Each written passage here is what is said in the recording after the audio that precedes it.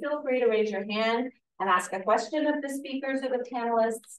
And those of you who are tuning in online, please feel free to put your question in the chat. We have Lindsay over here who will be moderating that. One note, the last item on our agenda today is a tour of the main campus at AU. And you may not be aware that AU is a designated arboretum, the campus is. It's the only, or the first urban campus, the largest research university that is carbon neutral, which is pretty cool.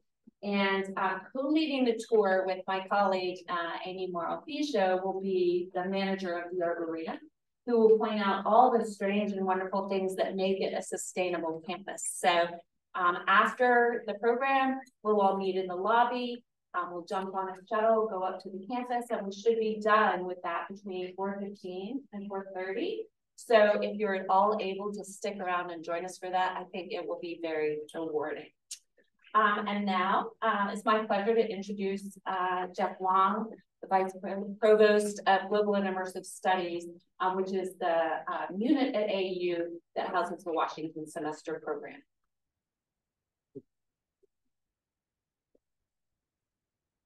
Good morning. Good morning. I hope that you all have a wonderful night last night. As Terrell just mentioned that AU has a really beautiful campus, and we are the first carbon neutral college in the States. So we are really proud of being sustainable. And so hopefully that you can enjoy the tour a little bit. And the weather doesn't really cooperate very much and maybe chilly, but I do hope that you can find some time to enjoy our beautiful campus. Again, I'm so delighted to see all of you here with our Washington semester program inter-institutional meeting. I'm sorry that if I repeat some the same language that we did in the last night reception. We have many partners join online and in person. So it was really wonderful to be together last night at the Ukraine house and get to know a little about each other and make connections. We learned last night that one of our partner representatives who is here, Dr. Joe Hanser, talked to the current American ambassador to Ukraine, Bridget Brink, when she was a student at the Kenyan College. So that's a wonderful story. So together with our faculty and the staff, I welcome all of you to American University. This is our first inter-institutional meeting since the fall of 2019. And the past several years has been really challenging for all of us in higher education and especially for our students. But we are proud to have continued our collaboration and our work, educating and connecting students across the nation and the world to their futures.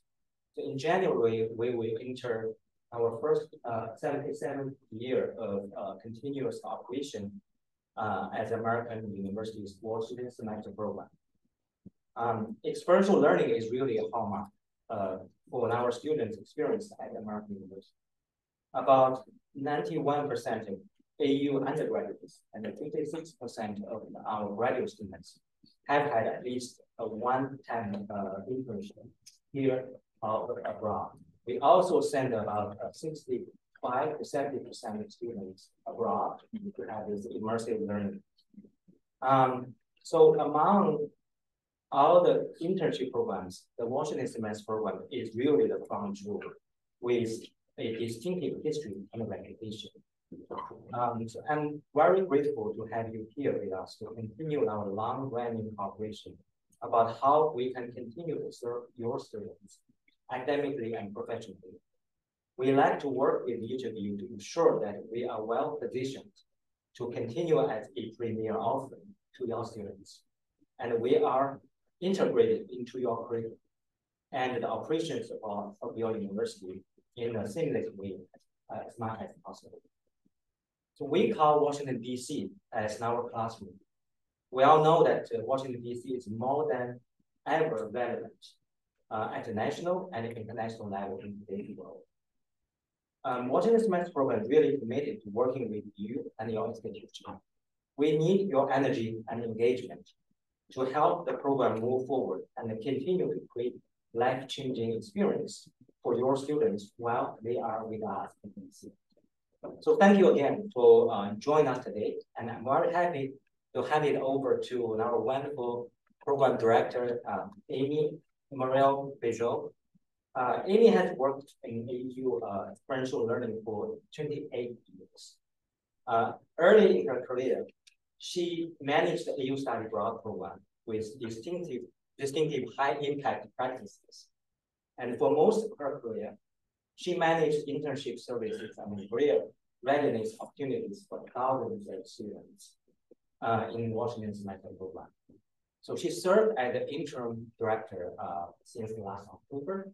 And this summer, she was appointed by the director to oversee this historical program with a modern edge. So, Amy. And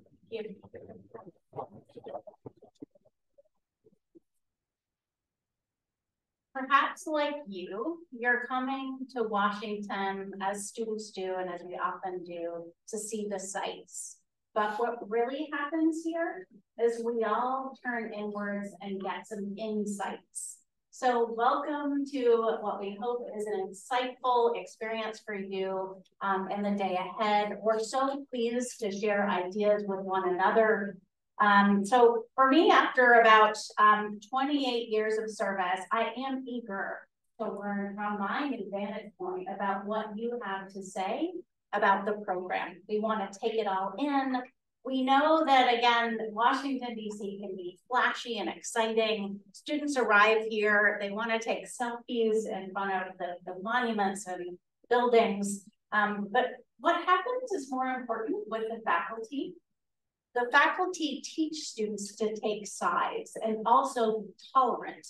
Our students learn how to assess and learn what's happening from a factual point of view. They're learning the policy perspectives and what's happening in Washington from an academic and a very real world perspective.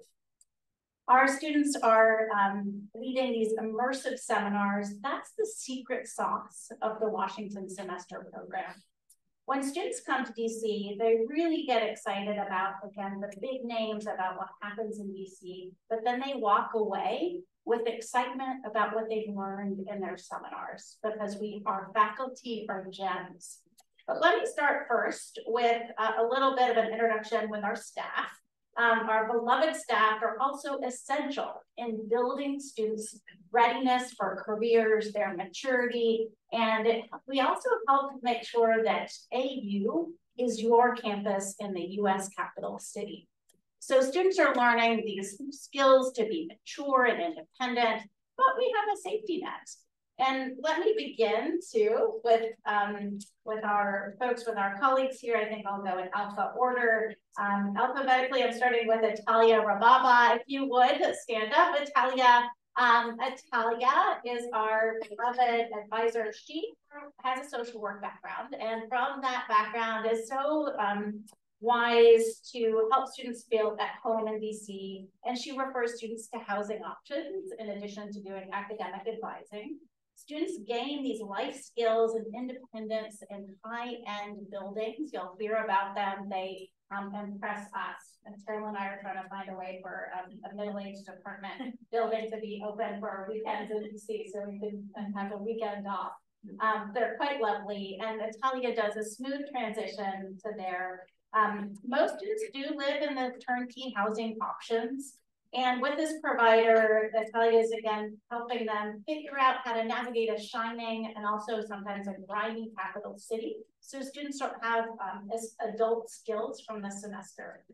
Not here, but still a new part of our team, Julia Rahim today. She is an admissions and onboarding coordinator. She's a DC local. She had a conflict. She'll be back, and you can reach her at any time. Our team is very much available for Zoom meetings, for phone calls and emails, etc. Of course, next here we have Karen Carter. We're thrilled that she's in person today, our internship advisor. Check out her Secrets of Internship Success and many of the other dozens of activities that are happening. Her sparkling connections with students really help students discover how they go from here to career. We have Lindsay Allen here, who is our WSP influencer, and she puts us on the map in social media. And check out her fun style on Instagram. And also remember that we really want to like you on social. And so make sure that when you're seeing a post of your student, one of your students that you sent here, that we would love for you to engage and have a back and forth about that. So do connect with us, find us online. Also here, another internship advisor is Meg Padronas, and Meg here just recently joined our team. She focuses on employer engagement. She just hosted a hot session with the Environmental Protection Agency, and that session looked at green careers. And the site like EPA said to our exclusive audience, they said, no, we really only take our Washington semester students because the students you send us are top tier. So we're very grateful that you help us partner with employers in unique ways to get the best access to internships. Shadi Akhtar, who was always sort of in the background, but I think you'll see her in person. She was around last night. She's the marketing and operations leader. She does the creative marketing strategies as well as the operational communication functions and the themes of our program of career readiness. DC is a classroom, sights and sounds of the city and life skills all come from the brilliance of Shadi Akhtar's talents. And then, of course, we also have some other wonderful staff in our office, including Mira Hoxa, who I think Mira's around here, and she supports OJIS overall, and you might be meeting Love and others. And at this point, too, I do want to just extend another heartfelt sense of gratitude to the amazing Terrell Austin, who's been phenomenal at leading this. So thank you so much, Terrell, for your leadership today and always with partners. And now that we've covered our staff, we're just gonna do a transition over to our esteemed faculty. And the faculty are going to introduce themselves, and I'm gonna pass it to Terrell to transition to that next step. Thank you. We have this morning John Calabrese, and Adam Sharon, who will tell you a bit about their seminars. And John is going to go first because it has to rush off to class. So John, do you want to come up here and speak at the podium, and then everyone else? Yeah. You can grab a mic too if you want. No, that's okay.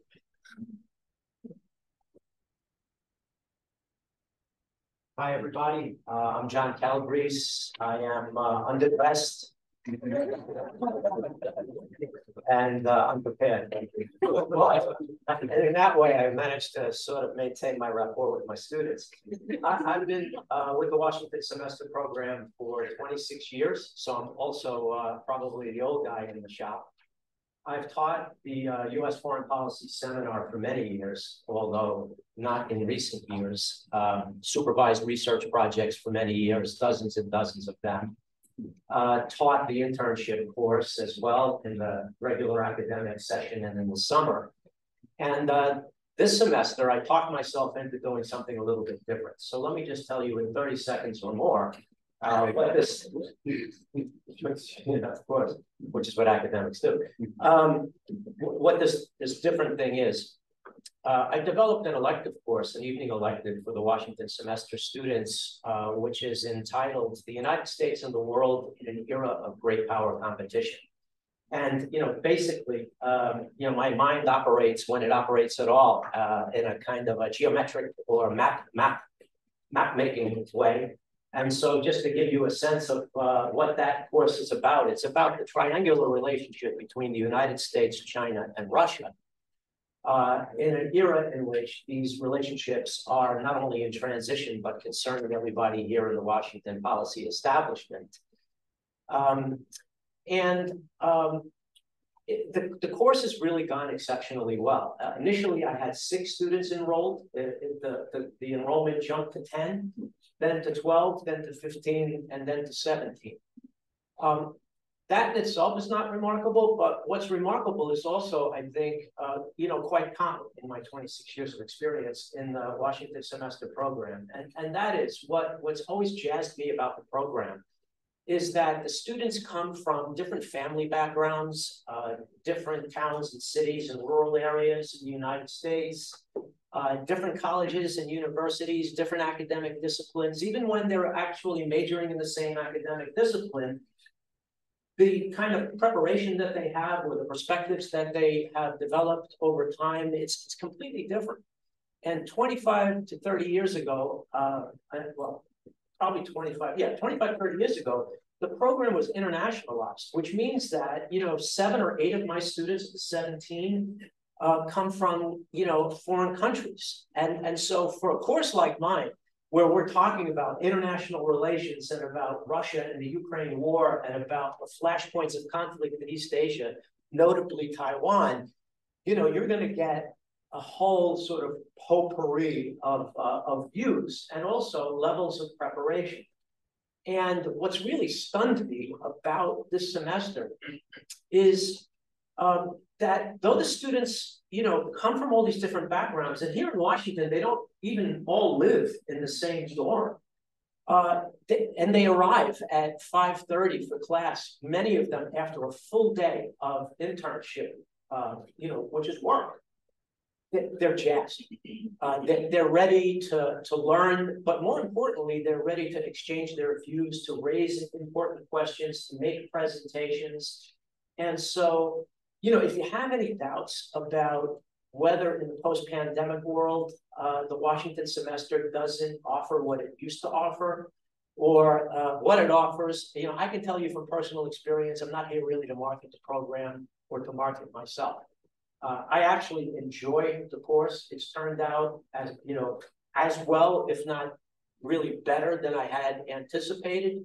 Amy said to me, what would you like to teach next year? I said, well, let me develop another elective course. So I have a few other ideas for elective courses. I would highly recommend that if your students are looking to sort of combine the traditional seminar here in the Washington semester with the internship, and they need to sort of, obtain academic credit for something else. The something else, I think it works. And so maybe if you want, I can, if there are any questions, I can answer them about the content of the course, the way in which I've developed the curriculum or anything else. Happy to take a few questions, because then I do have to run, because I know my students don't really want me to come to class, but I have to go because it starts at 9:45. And my email, by the way, I'm like addicted to email. So, and my email address is very easy to remember. It's Cal, like the first 3 letters of my surname, @american.edu. So is there anything else, anything I can answer, or? I'll do it. Yeah, please. I have one question about your what you said about your course content, and because you say a great power competition, and then U.S. and China, I understand, but why did you include Russia?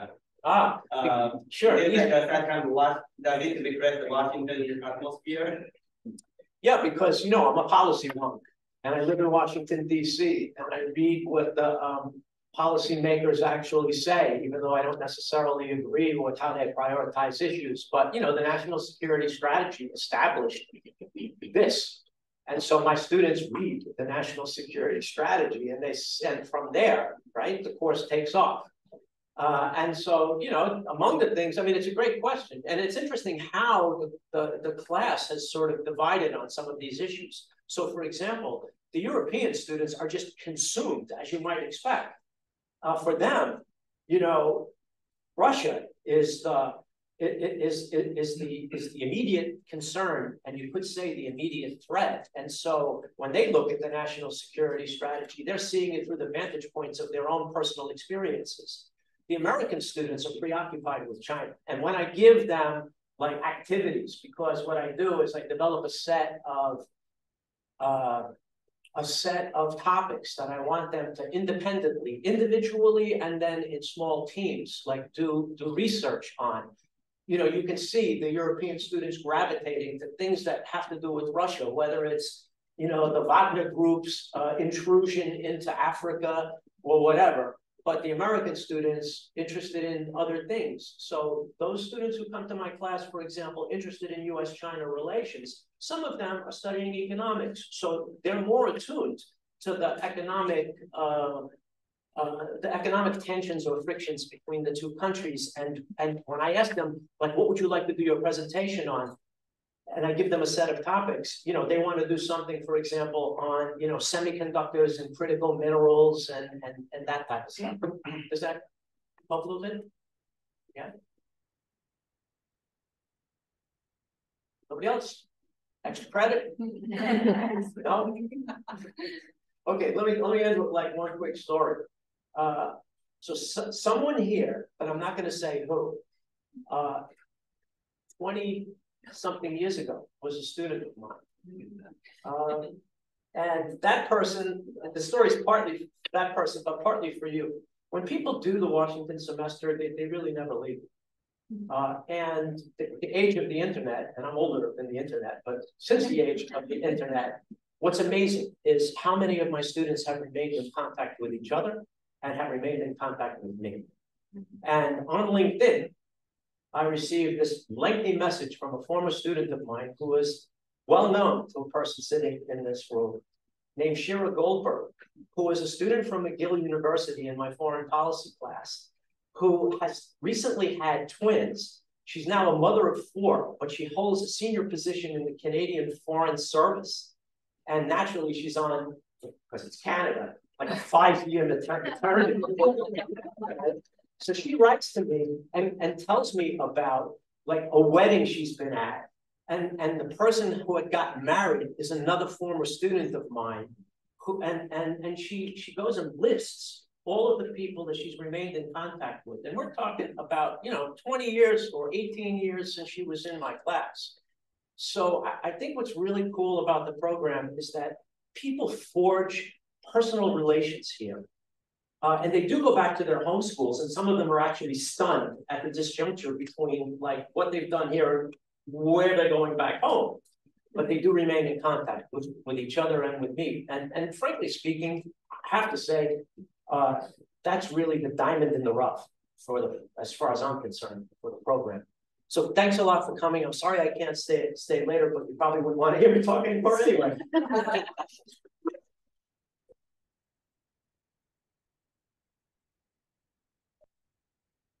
All right, so I don't know what I'm gonna say after John, right?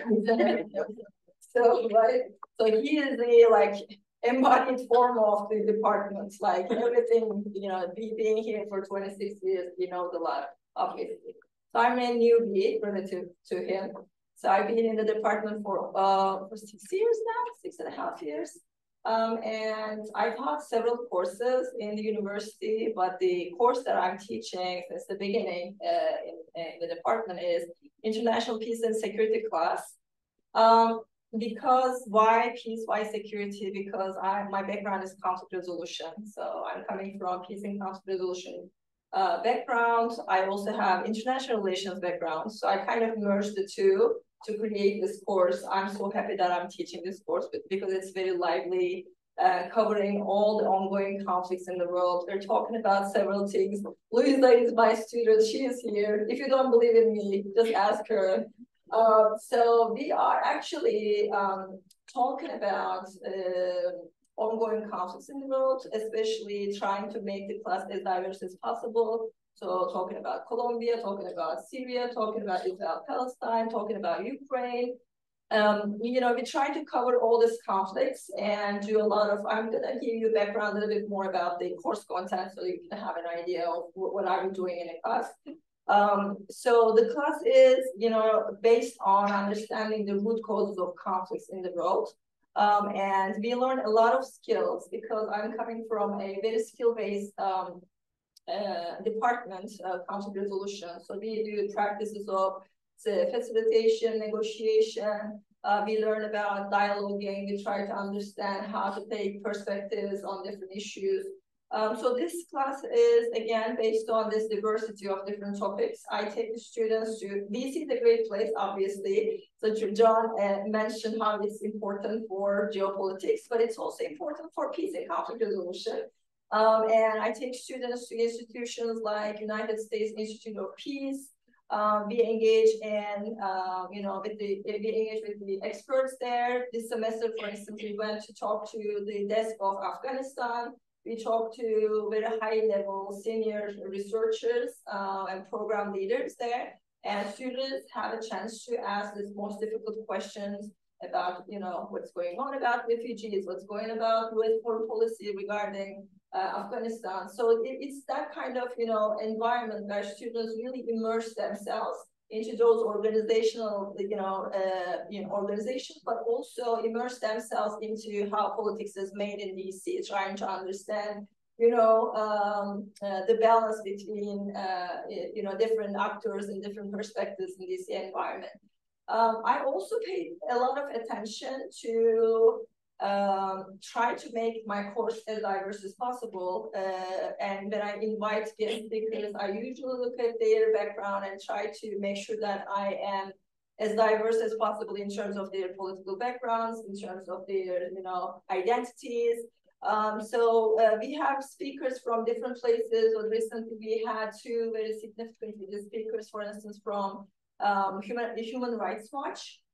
So our speaker came and talked about China's policy, human rights issues in China. And she also talked about gender issues in China. And a second speaker, for instance, was from International Rescue Committee. So he came here to talk about what International Rescue Committee does, how do they deal with refugee issues, what kind of missions they have, what other projects they have. So they give us this kind of background, but students really enjoy listening. This very, real, very grassroots organization perspectives of these grassroots organizations to hear how they make change, because change is really important for this age group. They wanted to make a change in the world, and they wanted to understand how they can build a link between their background and what's going on in DC. They try to make a bridge. So they are really getting inspired by all this, the change makers, let's say.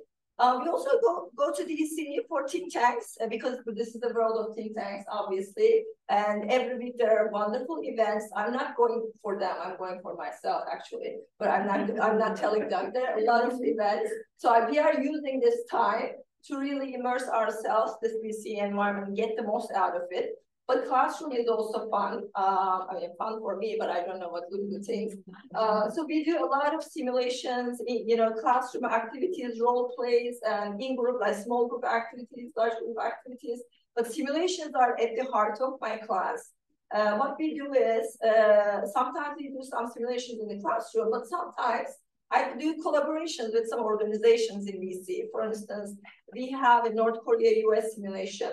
In that, President Trump is gonna, have a negotiation with Kim Jong-un in order to denuclearize North Korea. So this is the simulation that we are doing. So Stimson Center has a Korea program. I collaborated with them. We created simulation for students. So actually, after Thanksgiving, students are starting this big project. They started to learn about the conflict. They try to get into the shoes of their roles. And then at the end of the semester, this is our major simulation. We are gonna go to Stimson Center. They're so kind that they give us space for this activity, and they help us actually. The experts, Korea experts are helping us to do this simulation. I am more like technical support, how to do negotiation, how to talk, what is the, cultural sensitivities there. But they are the ones who are leading, for instance, the North Korea related aspect, what is right, what is wrong, what to say is correct, or what to say is appropriate in that environment. So students are actually immersing themselves to the DC environment through this activity, but they learn a lot about North Korea-US relations and South Korea in general. So this is just an example, but I think it's a great case study for us to learn a case, get the most out of DC, and apply what we learn in the classroom. So this is one example. What we have other, simulations in the class too. My class is not covering a lot of topics from arms control to gender issues to doing practice about, conflict prevention, third-party interventions, peace building. So we kind of cover a lot of issues in this class, a lot of topics in this class. Very lively class, lots of activities. So my purpose is to be culturally sensitive too, because I know what it means to be an international student, because I came to this country as an international student. So knowing this actually gives me a lot of sensitivity about what they might feel, what it means to come from Germany, staying here. I know that some of them are getting, they're missing their families, their dogs, their cats, I know what it means. So I'm trying to also kind of build this bridge between student and me out of classroom in a way that they feel like they're home. What else I can say? So as I said, the class is also very multi-diverse, multi-perspective. So we are looking at high-level issues. We are talking about how governments make decisions, but we also look at like how grassroots make decisions. How do they contribute to the change, and how DC actually allows us to see all these changes. So this is what I'm going to say. If you're interested in, if you have any questions, probably I can answer those questions. But this is all I can say. All right, any questions? Yes, please. Yes, so you talk about a lot about opportunities here for foreign policy making. At the same time, Washington is also at the center of interest group politics, lobbying. So, and then especially the current conflict in Israel and Gaza, interest group politics is at the center, right? So, could you talk a little bit about the opportunity for students for interest groups politics in Washington, D.C.? Yeah, definitely. So first of all, I think, I'm coming from Turkey originally. So being close to the region is giving me more, sensitivity to talk about these topics from a more academic, angle. But also I know the culture, I know, what's going on the ground. I watch everything, every day very closely, and it's my field, conflict resolution. So I'm extra sensitive. But I think, we need to approach all of these issues from an academic perspective. And I try to take students to places where they can get multiple perspectives about those issues.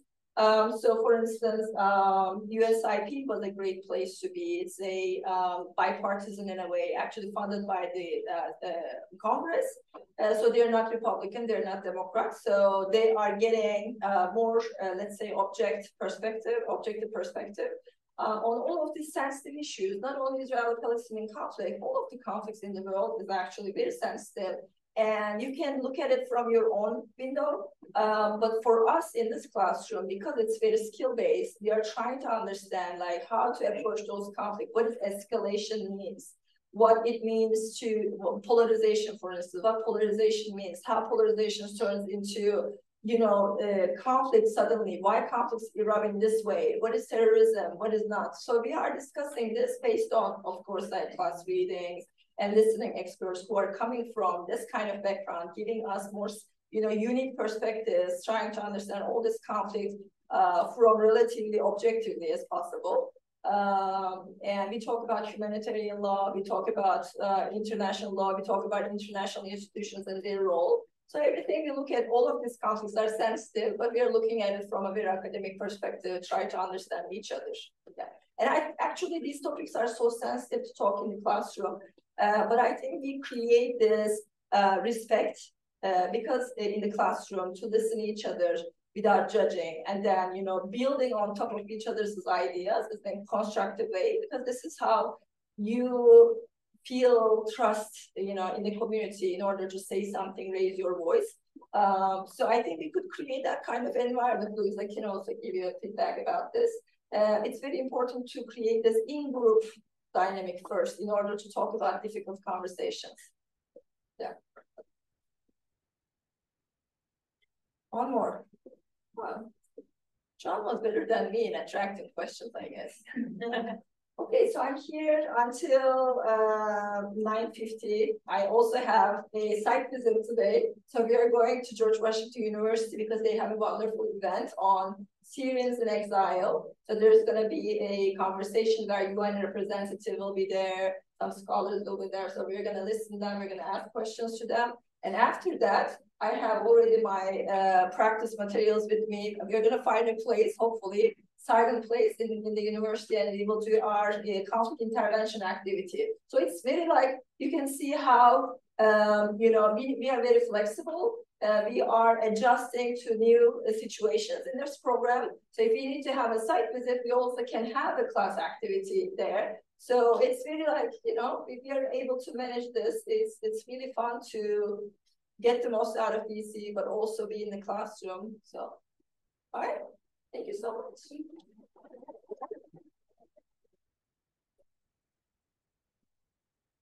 Hello, everyone. Morning. My name is Sharon, and John Calabrese was talking about me. I was a student in 1998. So I'm a graduate of the Washington Semester Program. I was at McGill University in Montreal. There was a partnership relationship between McGill and this program. And I came here to study in the foreign policy program. And the headline is "The program changed my life." That's how I begin the first class of every semester that I teach here. I tell the students, the program changed my life. So how did it change my life? What did I do that semester? How am I back here now teaching class?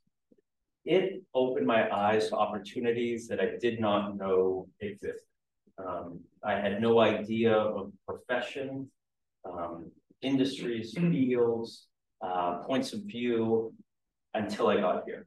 And then very quickly, I realized, okay, I'm here for a finite period. I had 4 months left, I think it was 3.5, 4 months. I need to maximize my time when I'm here.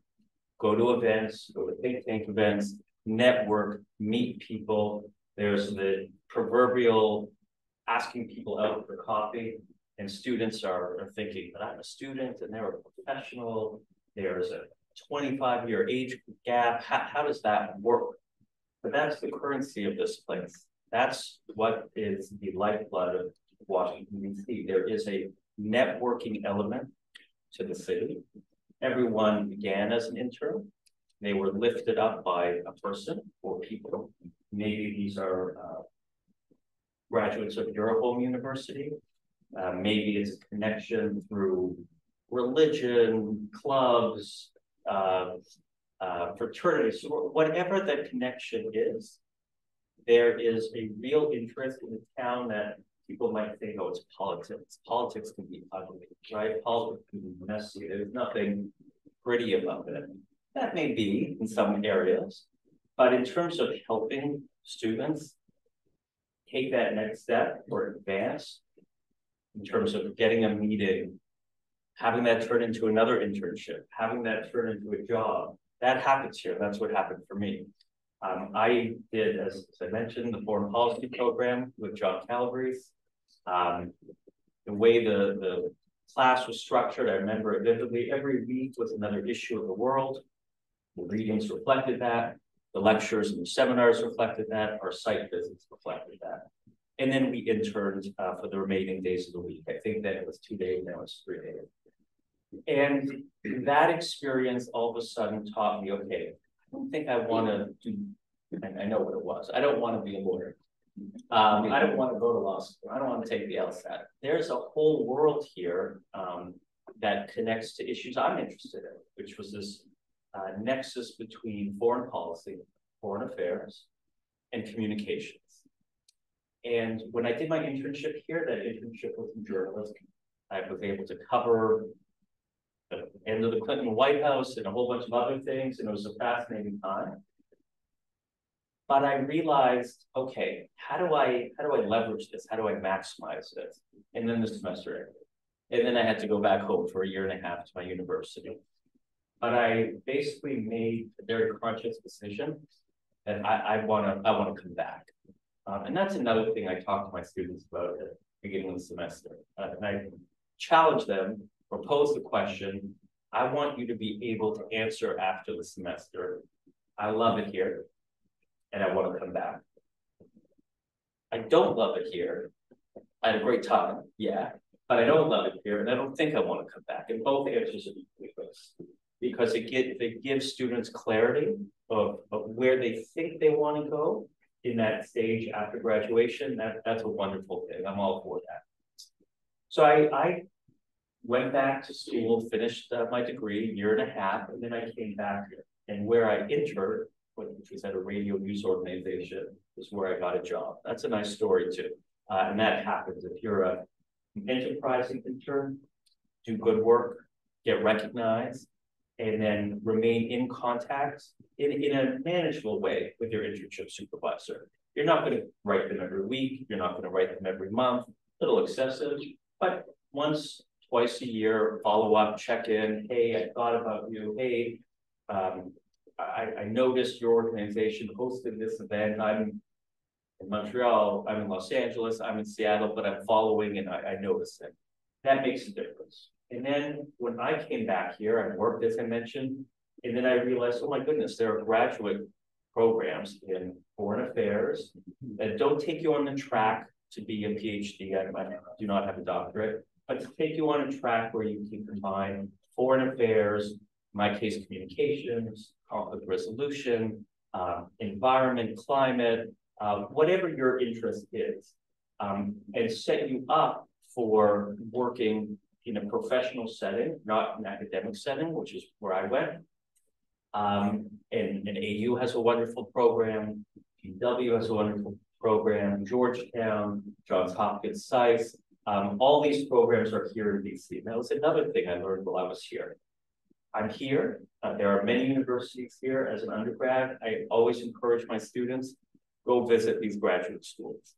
Again, that might be valuable because you want to go there one day, might be valuable because you never want to go there one day, but you're here, go learn and get answers to those questions.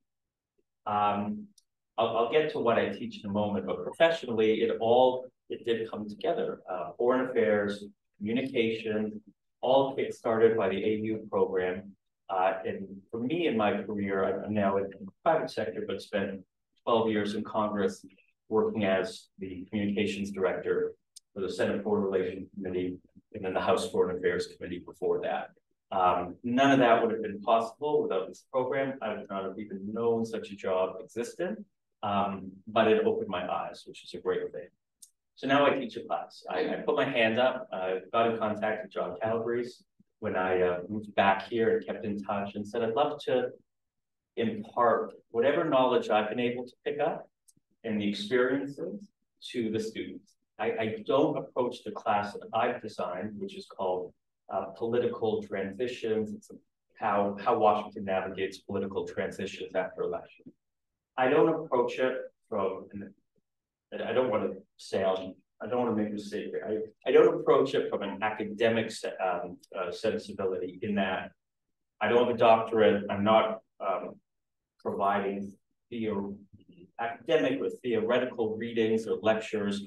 My goal is to make it very tangible, make it very focused on careers and what students can or cannot do and how they can learn that how Washington DC changes during the times of elections and political transition. So I'm very mindful of taking the students, I think there's 22 this semester, which is a good number, to experience different aspects of how Washington DC navigates transitions. Last week it was what happens in the think tank community when it goes from one party to another. Next week, it's the head of public policy at YouTube to talk how the tech industry navigates the change from Democrat to Republican, Republican to Democrat. I had a friend who I actually interned with, who's from Iowa, who was very much in the Trump orbit. I mean, like on the plane with the president, eating Big Macs when he was a candidate. That's a whole nother story. And his insight is valuable, and I want to hear it, and the class needs to hear it. And an equivalent from a person in the Biden or the Obama orbit. I'm very mindful. It's how I've worked, lived, practiced my profession, to operate within very strict guardrails in terms of the speakers that I bring in. I'm all for different points of view. We have that, but I'm very much all for civility and respect and dialogue and having the right people, the right sensibility. Even if they work for one administration or another, work at one institute or another, we have to find a way to manage that conversation in the right way. I'll leave you with a few more points and I'll open it up to questions also. I am very cognizant of what it is to be a student in this program for obvious reasons, and trying to figure out, what do I want to do with my life? What do I want to do after graduation? And so I'm very consistent. I make this offer also in the first day of class, to the class and students. Let me take you out for coffee. I buy. And we're going to go over your career plan and what you want to do and what makes sense. And then I'm going to give you 3 contacts of people who are in DC, and I'm going to connect you with them. And you're going to go meet them, have coffee with them, Zoom with them, and have your questions answered about job, future, graduate school. Do you take a break from undergrad to graduate school? Is graduate school worth it? Should I come here? Should I go abroad? Should I go to another? What is it like working on Capitol Hill? Are campaigns really that? Like, answer these questions that you have as a 19, 20, 21-year-old beginning to formulate, but you don't really know what does it all really mean. So I'm very mindful of making those connections, which, you know, one connection might lead to 3, might lead to 5, and that's how that internship turns into a job, turns into a second job, and then you're off and running. And then the onus is on the student. That's the bargain I make with them, that they have to then pay it forward for people who are coming up beneath them. That's how I approach the class, school, and the time here. I gather everyone here is from a US university. I'm also very mindful that we have students from Europe, usually 3 to 5 students per class. And I also I'm cognizant that their experience is going to be different. The way they learn is different than their American counterparts. The likelihood of them coming back here is not as great as an American student coming back here. So I've also just been mindful to connect those students with, as an example, their German counterparts who did the program 5, 10 years ago, who were my former students, so they can have a dialogue going as well. That's what I have. It was a great program. Again, I'll end where I began. The headline for me changed my life, changed the trajectory of my life, professionally, personally, and I'm forever thankful. So I hope you can impart that to your students when you go back home. Any questions? And you can clap.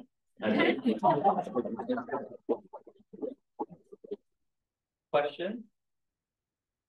Email. I'll give you my email. I'll give you my phone number too. Probably you can text me. It's no problem. Email's the last name, Sharon, SHARON, at american.edu. Phone is 202-258-0616.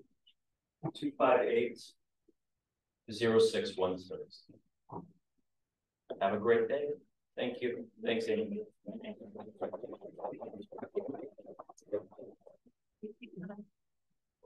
At this time, I'd like to invite the members of our first panel to come up to the front. And I should have said at the beginning that please feel free to take a break at any time. We do not build in breaks until lunch, but we have some coffee, come back in. We're going to start with our partner panel here in 1 minute.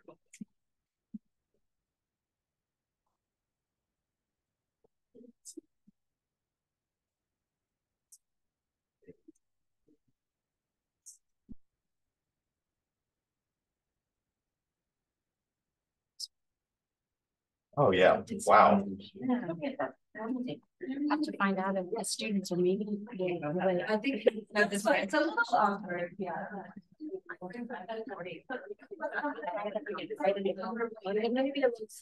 Sorry. Yeah. Is she doing it? Well, she can. Yeah. Yeah.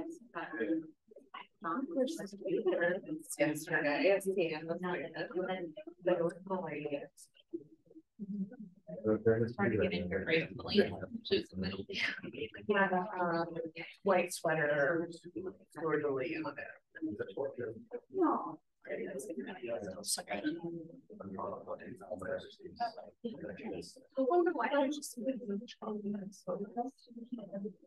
They're like, they are not. Yeah, there's a super, they don't think they're super sensitive. Like, which may be that. No. Yeah. But go ahead and say what you were gonna say. I would mind. They were doing it right. Yeah. No, I'm going on. I'm staying at my house. Yeah, it was. I wasn't sure that they were able to use it. Was it Taylor? Yes. Yes. Yeah. I'm trying to figure out. And you had how many students? Yeah, great. One of them do something. Yeah. It was a big structure. And then tomorrow, because I didn't get out here. Yeah, yeah. So, and then my and that's just the day and each of them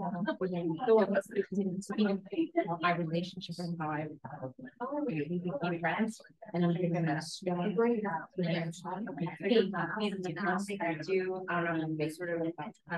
so yeah, and then I know that because every time I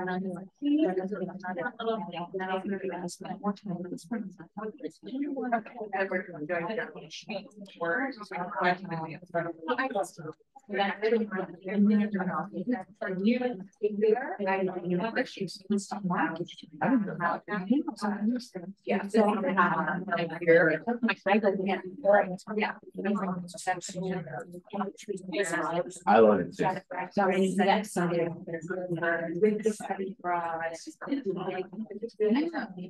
That sounds like it.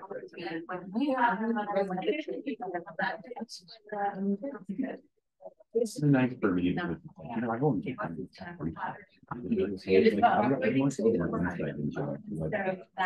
when Joe handed it off to me, I was like, well, what happened? What is it? What do I do?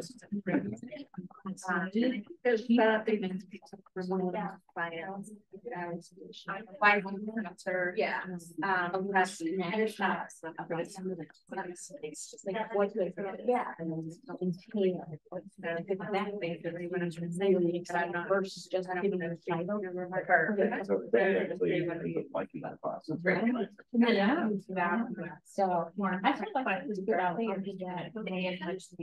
it's okay.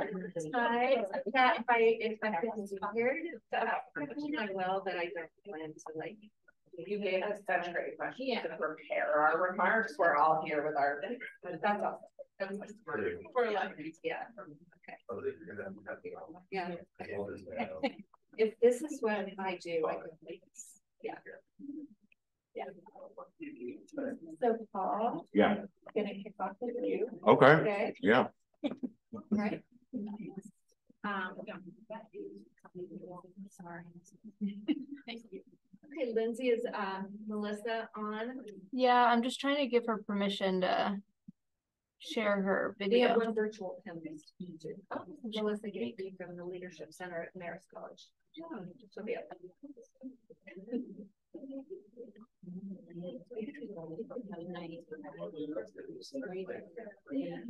I know, I was thinking about that. I know she's really excited that we're at our twin.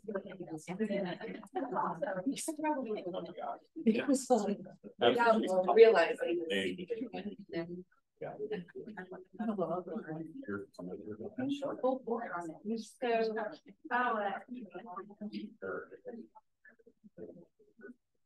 There we go. Nice to meet you. Okay, we're gonna go ahead and get started with our partner panel. One of the best things about what I get to do for the program is travel around and meet partners and visit campuses and get the lay of the land about what's happening elsewhere outside of Washington. And the idea for this panel actually sprung out of a conversation I had with our rep at Emory University. It's in the political science department. And he had just been given a newly created role as the director of experiential education for political science.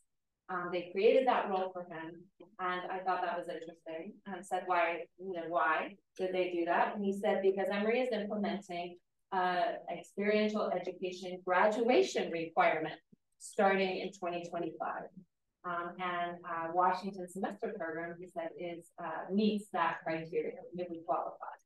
Other experiences also qualify, service learning and community, other things. But I thought that was interesting, and so I've been interested in talking to partners around the United States about what's happening on their campus with regard to high impact practices and experiential education.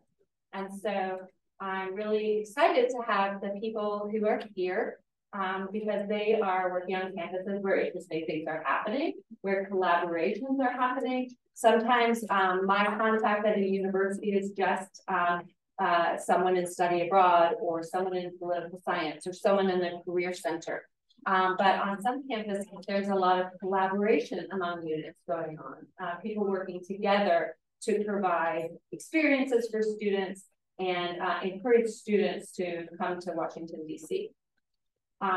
So I'm not going to, I'll let our panelists introduce themselves with the exception of Dr. Melissa Gaeke, who is tuning in from Marist College virtually. She is the director of the Leadership Center there, and she will be speaking before you, Lydia, after Kevin, Melissa. So that's how we will work this out. But first, I'd like to kick off with Dr. Paul Herron from Providence College of Political Science. Yeah. So I am Paul Herron from Providence College. I teach in the political science department. I'm also the pre-law advisor for the college. I took over the position as the director of the Washington semester program a year ago, and so I'm still kind of trying to put new practices into place and locate students and identify people who would be kind of good candidates to send to Washington. And in many ways, that's the biggest challenge that we have is, it's not the program, as you've seen from the presentation so far. The program itself is fabulous. It's trying to find the students who we can kind of channel toward the program.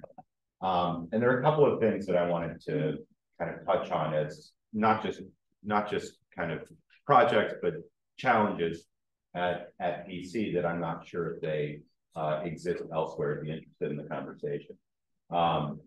We have a kind of global learning program that sends students abroad. And the kind of Washington semester program sits outside of that. So I manage that, and we're kind of separate from the resources of the international program. So, luckily I have my partner, Liz Lombard, to help me identify students and kind of bring them into our orbit. But it's one of the things that the challenge is trying to kind of run that without the kind of institutional support. And that's one of the things I'm trying to kind of build up at PC and kind of make those connections work in a more efficient way. In terms of what the program does for our students, we have a variety of internship requirements through the political science department that they can meet in the Washington semester program, and they have better experiences here than they do in Providence or even in Boston if they're doing internship opportunities over the summer. It's been a a kind of, you know, every student that I've dealt with that's been through this program has come out ahead of the students that have stayed back in Providence in terms of the actual experience with the internship.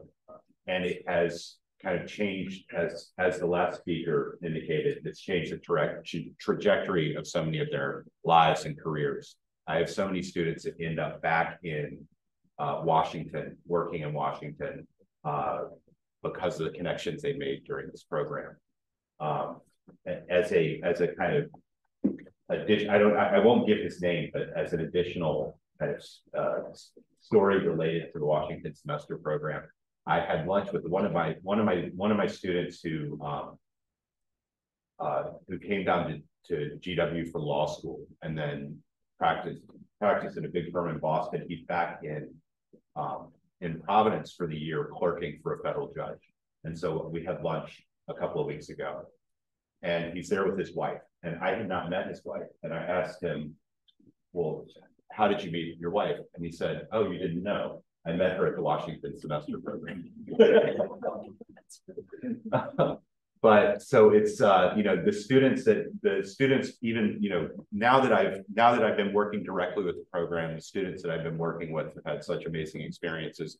The students that I knew before, just as the political science professor, also had amazing experiences. And it's been you know, it's really not there's not something to it. The adjustments that I have to make are all kind of at the home institution to kind of funnel students to this kind of great program. The other piece that I try to connect to is the pre-law program. And I do that for two reasons. One, students who are interested in law tend to be interested in getting to Washington, and there are a variety of internship opportunities and class opportunities that are helpful to students who want to go to law school. Two, it's great if students have experiences that make them not go to law school. And that's not to say, I'm not trying to talk, I try to be neutral in my advising for law school. But I do, one of the things I often try to do, and I think is a personal, and I'm trying to make it an institutional goal, is to encourage students to take a year or two between college and law school, or college and graduate school generally. It's often hard to convince them to do that. Sending them to Washington for a semester accomplishes some of that goal. They go and they live somewhere else, they work, they have experiences that will kind of give them a better idea of what they want to do next. And so that has been a really kind of helpful way for me to think about what we want to do in partnership with this.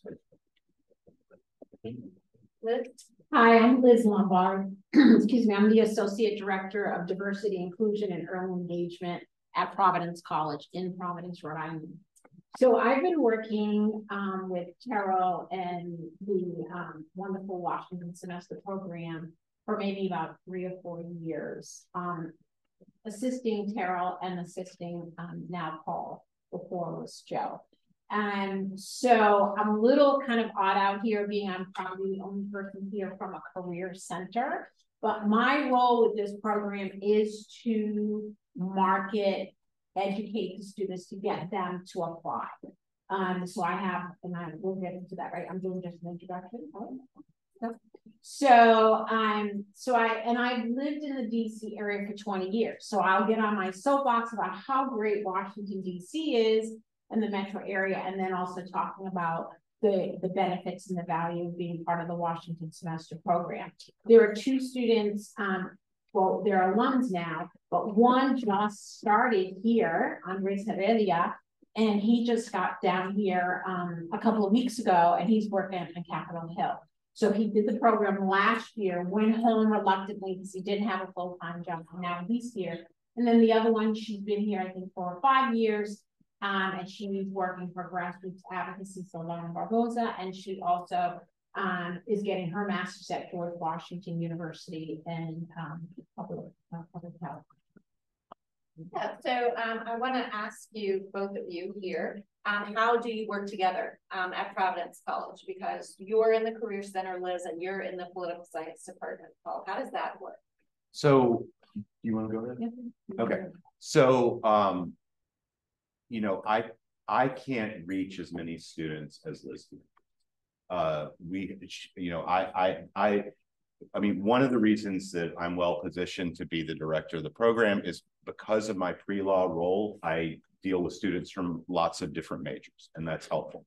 But I also want to get kids who are not pre-law, right, or who are not interested in law school or haven't even thought about law school, because this program it can be helpful for a whole variety of majors. So having a point person in the Career Center is, you know, kind of extremely important from my perspective. So we have an awesome team. We're a team of 12 in the Career Center at Providence College. And we have a great marketing communications person and a GA and students. So they do all the marketing for this. So when I'm ready to queue it up and Terrell's coming on campus to do an info session or for the expo, our career expo, she, the person in our office, puts together all of the marketing materials and then blasts it out. So we have a weekly newsletter where it goes in. We have a TV slot out to our office where we're featuring the Washington semester program. We also do, this is brand new, we do what we call a rapid recap roundup. And that's done on Fridays, where 2 of our student workers will interview each other and talk about the programs, and then they'll air it on Instagram the following Monday. We've just been doing it this week, and we've had over 6,000 views. So when it's running, all the social media you can think of, we do all of that.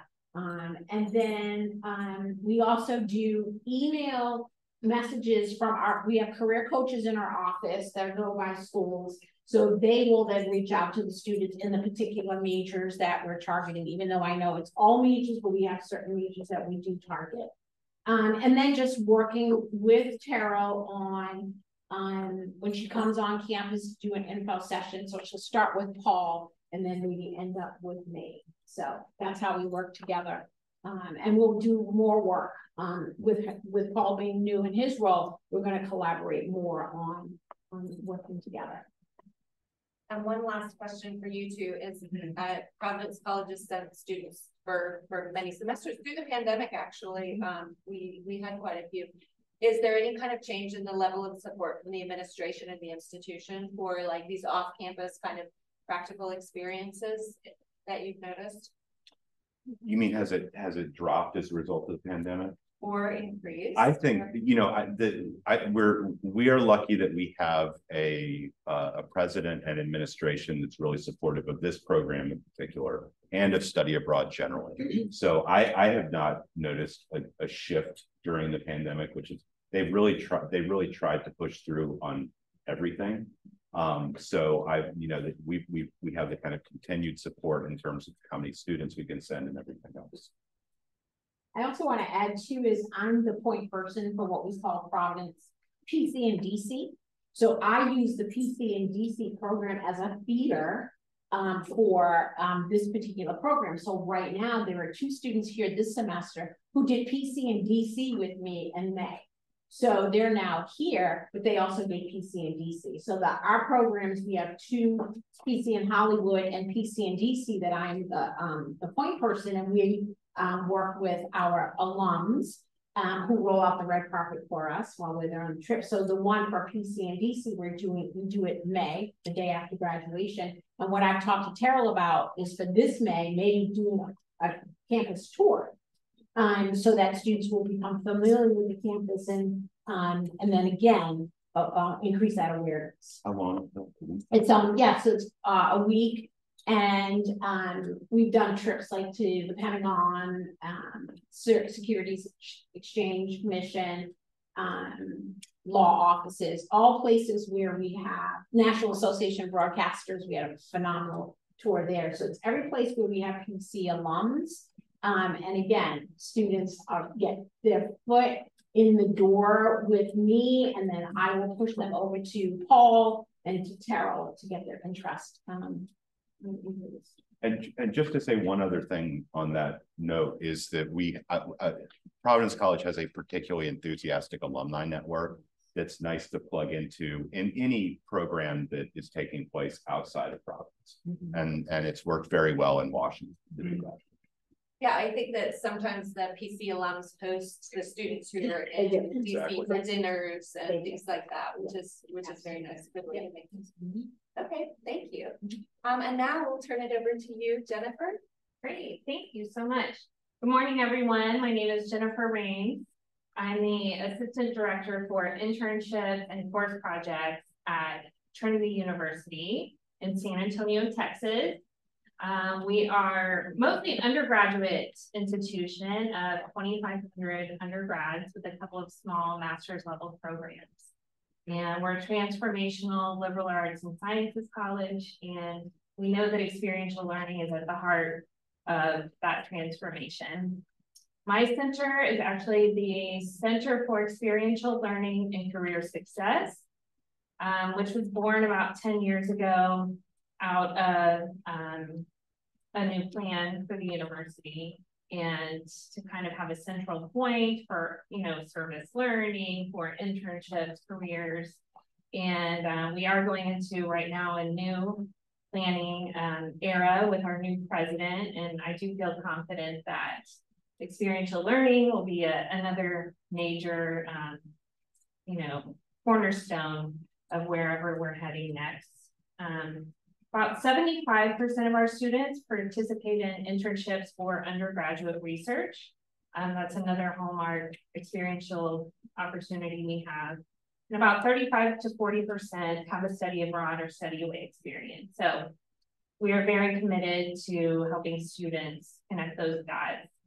So I was asked to kind of talk from the perspective of someone who's working in a career center and sort of my role with, promoting this program and connecting students with the program, and also just collaborating on campus. I work closely with our study abroad office so that I'm well versed in the programs that we have which offer internships, because I meet one-on-one with students every day.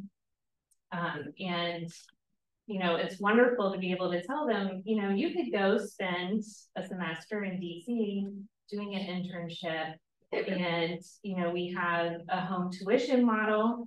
So they pay the home tuition and then get to come out here for a semester and have a very high quality experience and a high quality internship. So I luckily work closely with Sabrina and Andre and some of our staff with study abroad, so that I know, what students are doing, because they ultimately sign up and, register for the program and everything through the study abroad office at our campus.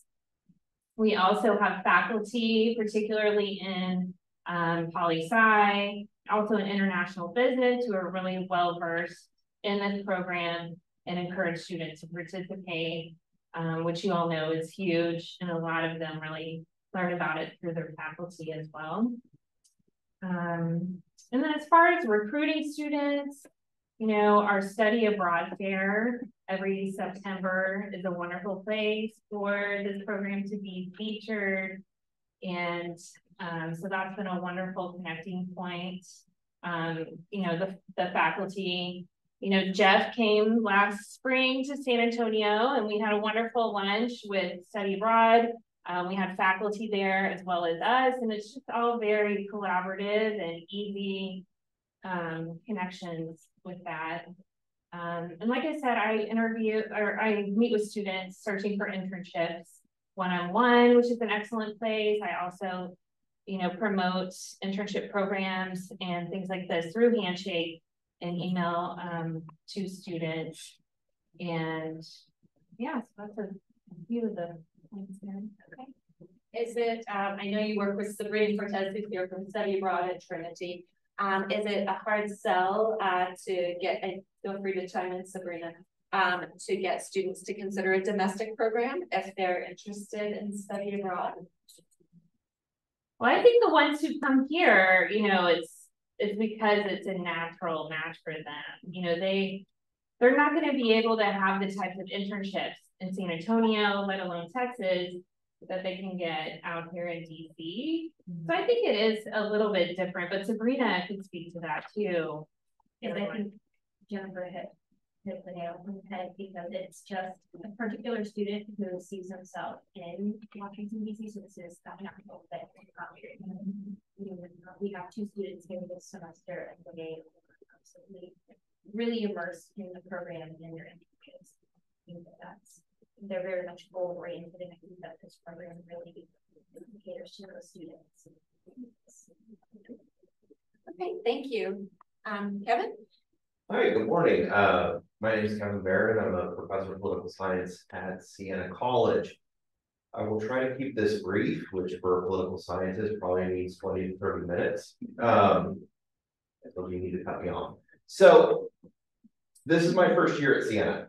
This is also my first year working with the Washington semester program, but the program has been integrated at Siena for 30 years.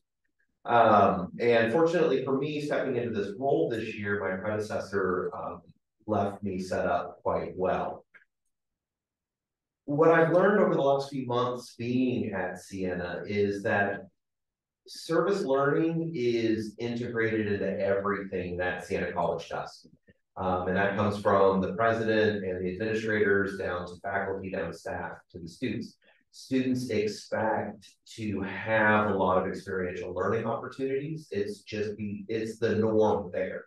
Where we see that in part, for example, so students at Siena can do up to 4 classes of internships and earn internship credits for each one of those. So we have a lot of students who can do Washington semester, but also do study abroad. And many of our students do both, as well as a lot of other opportunities that are there. So Siena's a Catholic college founded in the Franciscan tradition, which I'm neither Catholic or Franciscan.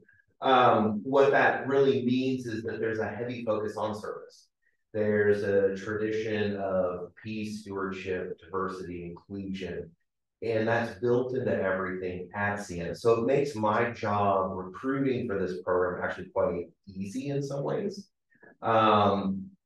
because students generally become aware of this program in particular fairly early on. And because at Siena, a lot of our courses are interdisciplinary. So we do have, you have your majors, so I'm in political science, but a lot of students take poli-sci courses who are not political science majors because there's a lot of crossover across campus in classes. So we develop classes for students to get experience in ways that they wouldn't in some of their major classes or their interests, but it then allows them to take classes that would be a bit outside of the norm for them, which is again, it's a way where I can talk about this program, where they can become aware of this program and see the opportunities there.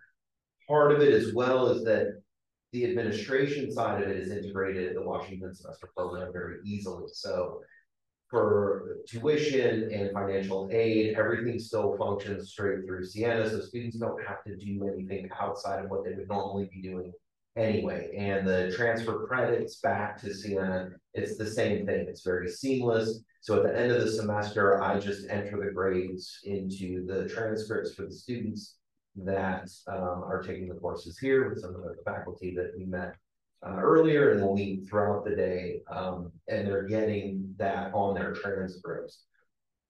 One other piece that I do want to bring up that that Terrell asked me to talk about too is that we're in New York. We have a program called the Higher Education Opportunity Program, or HEOP, as its fun acronym leads to. Really quick, HEOP. For students, you have to be a resident of New York. These are students who come from academically underserved backgrounds who have high financial aid needs. So to put it short, these are students who show a lot of promise, but would not have opportunities to attend college otherwise. And these students, Siena has about 12 to 15 HEOP students a year that come in. And they do a great program there. So they get weekly peer mentoring. So they're set up with a peer who's an older student in the HEOP program ahead of them to work with. They also get academic tutoring. They have staff, the HEOP staff meets regularly for check-ins with the students. A lot of these students tend to be first-gen students, so many of them are new. And as we know, first-gen students can often struggle, especially in that first year. So the HEOP program builds a support structure and network for those students. There's alumni networking events. The best part of all of this is that the HEOP program covers everything for the Washington semester program. So it'll do it for students for study abroad, but it also covers everything for this program. So any of the additional costs for housing, for travel, the HEOP program will even pay for their travel back and forth to Washington, D.C. So it's a great program. My predecessor integrated the program, the HEOP program with the Washington semester. So we frequently get students from that program who come here and are able to participate in this program as well. And again, this is one where students come back from doing this program and sell it to all of their friends, because Terrell does a wonderful visit and her on-campus visits are awesome. I can talk to students all day long, but when one of their friends or classmates starts telling them about what they experienced here, that sells it better than anything I can tell them. So it's been really nice, and I'm looking forward to continuing the relationship. So. Yeah, thank you for mentioning the HEOPS program. The diversity in our program several years ago took a little jump, and it was interesting to see, you know, the number of students coming from Siena. And your predecessor, Jack Collins, said, you've got to learn about the HEOPS program in New York. And so that's a wonderful program. If only every state had a HEOPS program for New York State. All right, thank you, Kevin. And now, hello, Melissa Gaeke, there in Poughkeepsie, New York, is joining us from Marist College. Hi, hello everyone, good morning. Thank you so much for allowing me to join you virtually, and I'm sorry to miss out on the gathering. But, you know, we at Marist have really enjoyed the partnership that we've had with the Washington semester program, and our students certainly have found it to be very beneficial. And I've been coordinating and serving as the liaison for the last 7 years. And, you know, we've had a partnership similar to my colleagues from Providence. It's over 30 years. So it's been something that's well established within our institution. And, you know, prior to my taking this, we saw that, you know, within political science, we would have a student or two each semester. But it's been interesting in the time that I've been here that we've had more kind of focus. So the question about experiential learning and study abroad and internships is certainly a priority here at Marist. We just recently went through our middle states accreditation process, and in our high impact practices focus, the Washington semester program was included among the high impact practices as it was bundled with internships and study abroad, because both of those things are very popular among our students. And we noticed that many students actually bundle these experiences. So they will do Washington maybe in the summer and then go to Florence or London in the fall or spring, or the reverse. They'll go, you know, so they really want to maximize the opportunities that they have. And so we, in political science at least, which I teach in political science, our students are able to really bring in all of the credits from their Washington semester program into both their specific degree requirements and their political science elective. So students find it to be very beneficial, both from a degree progress standpoint, but also, and more importantly, from the connections that they build through their internship experiences. And I would say that the immersive internship is the selling point for our students at Marist. It's a very unique opportunity to be able to spend 3 days a week in a very professional setting, working alongside public servants of all varieties. And students have been able to leverage that experience. I have a student, I'm very pleased to say that she was in the program and she, you know, was there last spring. She continued with an internship in the summer, and she has the network that she built starting in her Washington semester program has yielded full-time job opportunities that she'll begin in January. So she was very focused, very motivated, and really was able to leverage every part of her experience. And that's not, you know, I'm certain we all can think of those students who have been extra motivated, but, you know, I think that the program and the way it's set up is really allows students to take advantage of that.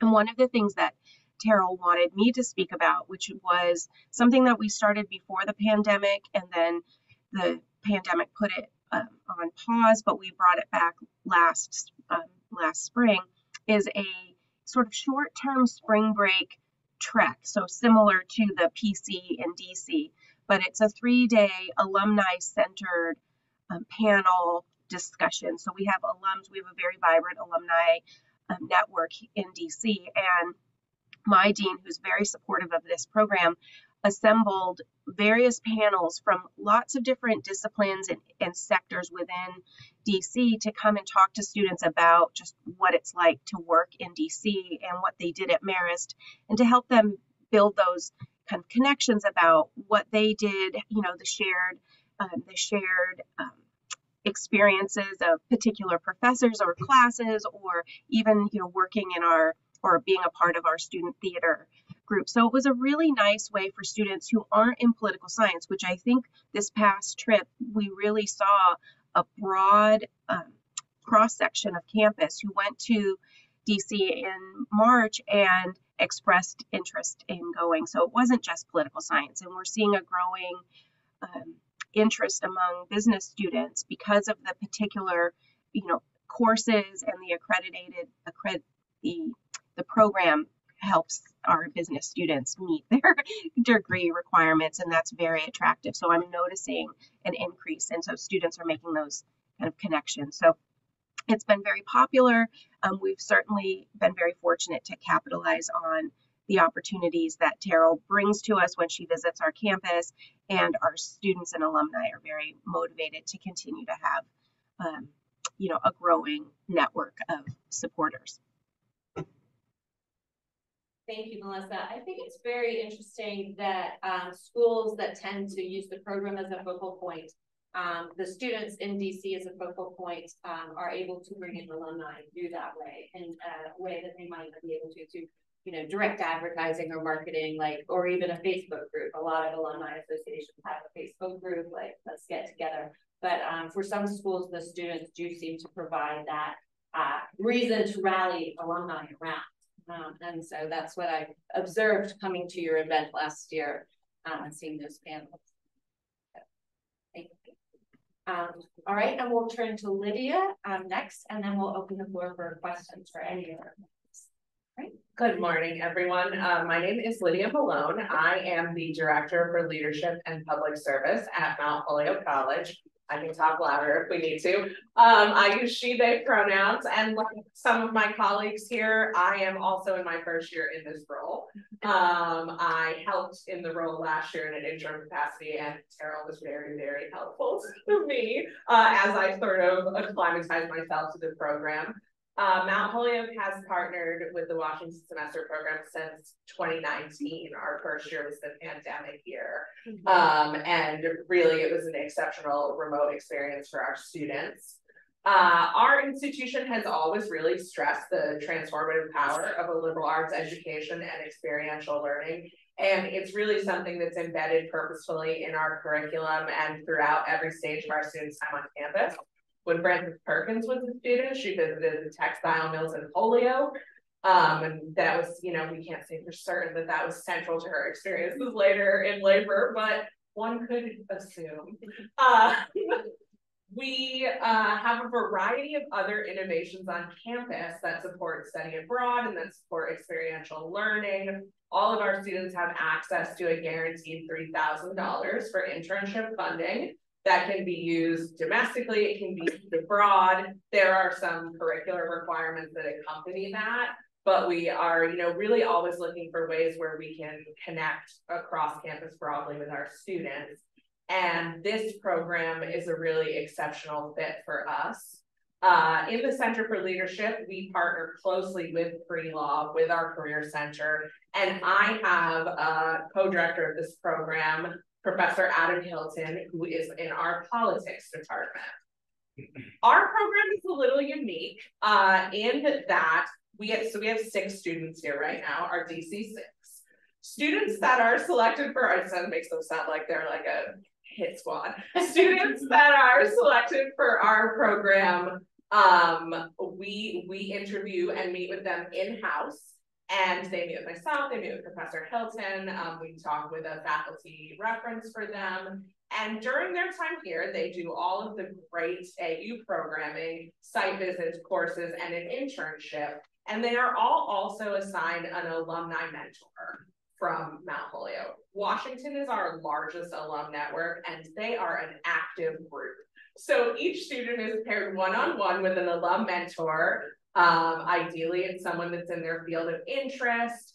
They meet with them. They are able to often do a site visit for the whole cohort at the alum mentors' places of employment.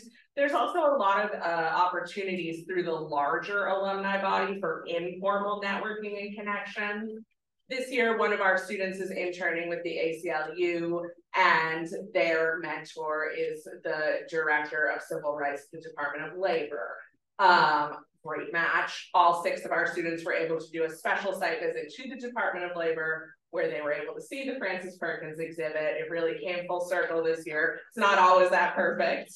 And our students all do a 4-credit independent study with our faculty director.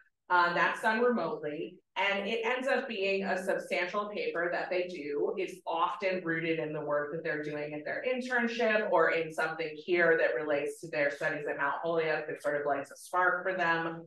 We've seen that transition into a senior thesis for several students. Others will participate in our big sort of senior conference presentations that we do at the end of the year. And many of our students have returned to DC after graduation and are now working here on the Hill, in think tanks in a variety of places. The ability to sort of build the bridge between our alums and our current students is really helpful for our students' learning experience, but also for attracting students to the program. Much like we have a MHC in DC program, Liz, like PC in DC, where we bring a group of juniors and seniors in the spring and do alumni site visits. We'll have a panel, our alumni network hosts us, and that's a really great opportunity as well to promote this program and for folks to connect and learn about the opportunities here. We also have a home tuition model, and so everything sort of comes the same over. And that's really allowed us to be very equitable with the students that we're able to attract and to attend. We've had a couple of students that are POSSE scholars. I don't know if anyone else is a POSSE institution. And we've really increased our number of FGLI students that are able to participate, first generation low income, in this program. And it is always really meaningful when we're also able to pair a student with an alum mentor with an FGLI background. I think that that provides sort of an additional level of wraparound that we can't always provide not here on the ground. That's a little bit about how we do things. Can you talk more about Professor Hilton's role and his the professor who's teaching? To be clear, the students from Mount Holyoke are enrolled in Washington semester part-time, and the remaining credit hours are taught by their professor from Mount Holyoke, who comes several times per semester. Yes, so they do 3 courses here, and then 1 with Professor Hilton. They meet weekly remotely with Professor Hilton on Zoom. And they have sort of a shared course that they're all doing as well as their independent research project. Professor Hilton comes once a month, sometimes twice a month, meets with the students here, and then they will go on an additional site visit, sort of supplemental to the AU site visits. And those are often rooted in an alumni mentor connection, but not every time. Sometimes it works out that I know we did the Library of Congress last fall, and Adam had a connection there from his own research that he's doing, and we were able to do a site visit there, and that was exciting for the students. We get a real diversity of majors. So initially, because we're in our Center for Leadership, certainly the sort of students that we're self-selecting were our students in politics and IR, but we've had a real increase in data science students and environmental science students. We've had a few that are French majors. So I think also having Professor Hilton, though he is rooted in our politics department, on the curricular side and the faculty side, helping with marketing and recruitment has really helped to expand the students that we're reaching. Thank you.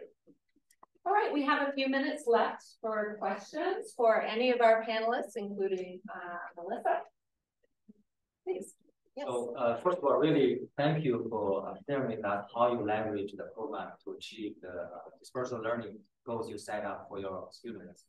And I feel personally I learned a lot of creative practice from all of you that we can borrow and learn and implement to further enhance the dispersal learning for our own students here. My question is about, for Washington semester program and many other dispersal learning programs, there's that as a two component, academic seminars versus internships. You need to strike the right balance between the hours inside classrooms and the learning outside classrooms. We have heard from time to time from student feedback, and also this is the observation to the industry trend that internship hours became longer and longer, and the seminar somehow has been reduced. So my question would be, what would be the right balance between the academic work, the academic seminars and the internship when the students going abroad, either going abroad or study away, or a semester long, away from the campus? What would be the ideal balance you are looking for your students? I mean, to me, the balance should be, I like the reports that I get back from students. I like the balance that I'm seeing here. And for two reasons. One, I think the balance should be in favor of experiential learning over classroom learning. If you're going to be away, I think you should be taking advantage of the place where you are. It's also sounds to me like, and from the earlier presentations, that the professors are not just having you read something and then you come in and have a lecture about it, right? They're bringing in experts. They're doing classrooms on it at some location around DC that is kind of meaningful to the conversation. So from my perspective, that's the right balance. And I don't know if you mean between how much work, if you're working 3 days or 2 days. I'm not sure about that, but I do like the idea of kind of more experience, less traditional classroom learning when you're away. Thank you, Melissa. Well, I think that's an important question. And when I'm meeting, because we also do an internal application process, and part of our process is making sure that students are ready for a very independent, active, because it's not the same kind of experience. And so they have to be ready for the kind of intensity that both the internship and the seminars bring. So we do emphasize that it's not a traditional arrangement. It's not the same kind of study abroad experience where you just have classes and that a class 1 week may be very different in terms of both the hours and the content than other classes. So we've had to be very specific in making sure students were prepared for what would feel like a more intense schedule, that it really does feel like it's a full-time commitment. And so in terms of the experience, we really do emphasize the experience and that you can't do anything else. You're really there in DC in these three, various, the 2 seminars plus the internship. So And we do allow credit for that experience and those hours that are spent. Anyone else?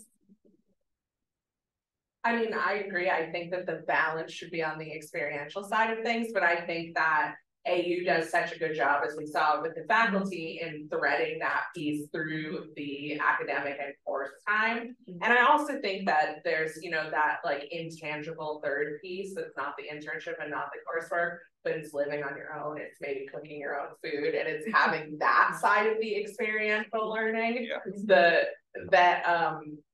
it's important to hold time for. And I think that the balance right now is really good based on what we hear in terms of feedback regarding students having time to also just sort of live and immerse themselves in the environment that they're in. That reminds me of the student when I visited Mount Holyoke last year, who came up to me and handed me a sheet, and she said, "These are life hacks for students living on their own at DC." And the first bullet point was, Aldi delivers groceries. We have built that into our onboarding now. We're like, here's some grocery resources. Aldi delivery. Yeah. Yes, I have a question. Thank you all so much. And this is a question for you all, but also you all. As the the internship advisors, we try to do as much as we can to help the students in terms of onboarding. And so for me, that means running professional development workshops, such as like, you know, networking and how to, you know, in interviewing and LinkedIn and just finding an internship. And for Meg, in addition to being one-on-one with the students, and for Meg, it's like putting together these really terrific panels or presentations from employers like EPA, among many others. But is there anything specific that you feel like that you hear from your students that we could do more of, or that you would like to see more of? I mean, because really what we do should be driven by you all. So I'd love to hear it. And I know this is a big question, we're running short of time, so it doesn't have to be right now.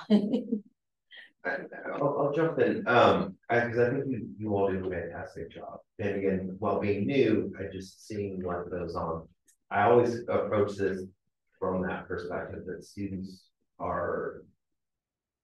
that they don't have anything at the start. So as you were talking about, so helping them learn how to network, what does that mean? How to do that?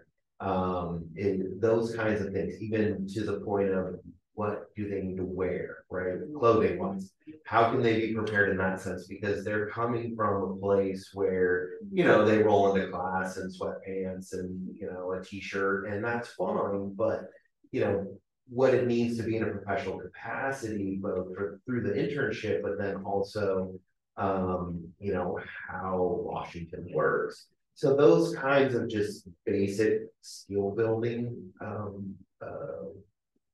programs, workshops, support, I think is necessary and fantastic. I mean, you do a good job with that. So we try to prepare our students as much as possible, just to give them a sense, but it's really not until they're interacting with you all and then get here that they, I think, fully understand what the program means and what they're about to experience. And if you have ideas later, you know, you can send them to us, and we can make sure that Karen and Meg get those. Yes. One of the things I wanted to share is through working with students. I've also heard it from the food, because they are living, for many of them, the first time in an apartment. And even though they're walking distance to grocery stores, students are actually going even further than that. They're subscribing to food delivery, pre-prepared food delivery, and groceries. And there's a couple of local ones, like there's Too Good to Go, which is basically restaurant food that would be thrown away at the end of the day. And that was really interesting to me, like talking to them and hearing them and seeing that they do the food subscriptions. And many of them also look like HelloFresh and Blue Apron and things like that. There's also the rounds, which in DC is like a sustainable way to get groceries. They pick up the containers at the end of the week. and they refill them instead of just kind of producing and throwing away or recycling. So it's interesting how innovative they themselves are. And that's definitely something we're gonna help promote as well at orientation moving on from spring, is basically food resources. Because for me, it was a surprise that they were subscribing to put here. I'm thinking they're gonna learn how to cook. So, and I mean, with the world the way it is, we're all kind of shopping and supplementing from like Trader Joe's pre-prepared food or Whole Foods or hot bars and cold bars and food to go. So they're kind of ahead of us in the sense that they're doing these subscriptions. So we'll definitely incorporate that into our orientation. Okay. Well, we're running just a couple of minutes over now, but I'd like to say thank you so much to our panelists. Thank you, Melissa. Next up, we will introduce our next round of faculty who I see are here. Please feel free, as I said, if you need a break, take a break, get something to drink, use the restroom. We will be bringing the faculty up in 1 minute. And if you're looking for a contact, you just have a fresh supply, so you can share outside this work. Thank you. Thank you.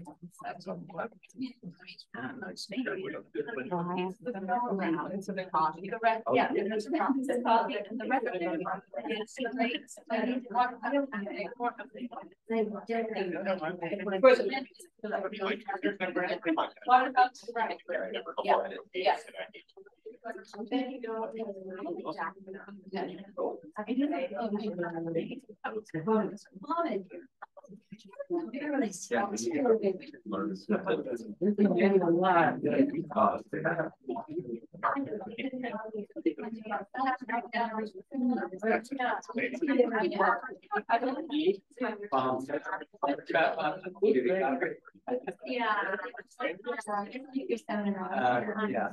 I'm gonna keep power.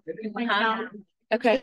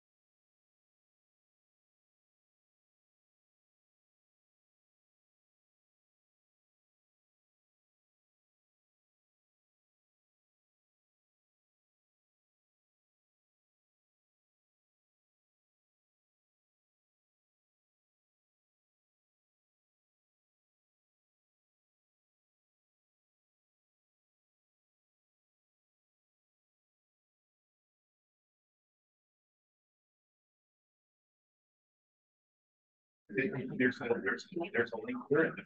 I still told I think there's I think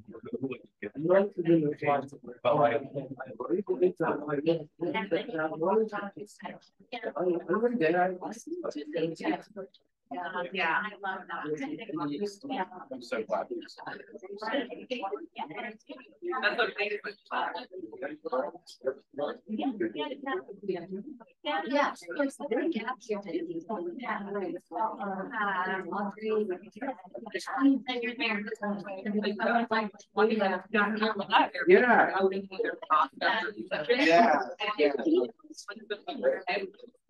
Probably.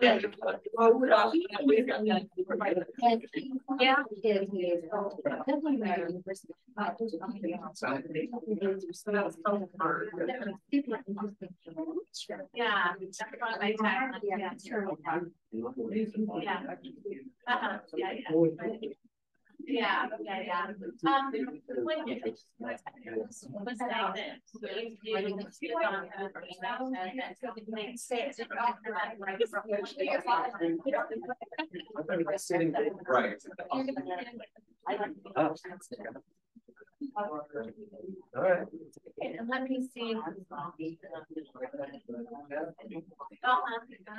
be you, Susie, and then Jack. Yes, all right. So, and she can come this way. Yeah. Okay, everyone, ready to start. I'm really happy to introduce Dr. Nimer to talk to you about his course. Great. I realize we have, good morning, everybody. My name is Mohammed. I realize we have only half an hour, and I think my colleagues probably have more to say than I do.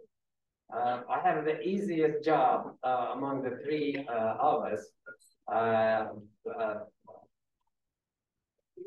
I teach this internship course, if you can call it teaching. So my role is actually academic supervision and facilitation. So I help students right from the start with their internship application material.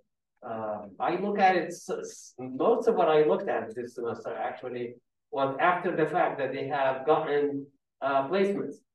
But I impress on my students that this is for the future. This is not just for this internship.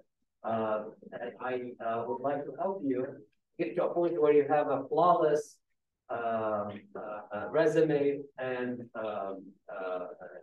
internship application letter. And I find a lot of things to share with students. How to write a resume, even things from technical to things to just make all the presentation parallel, make the resume parallel with how the student introduces themselves in the application letter. And so I think they've been very pleased with the feedback they're getting from me.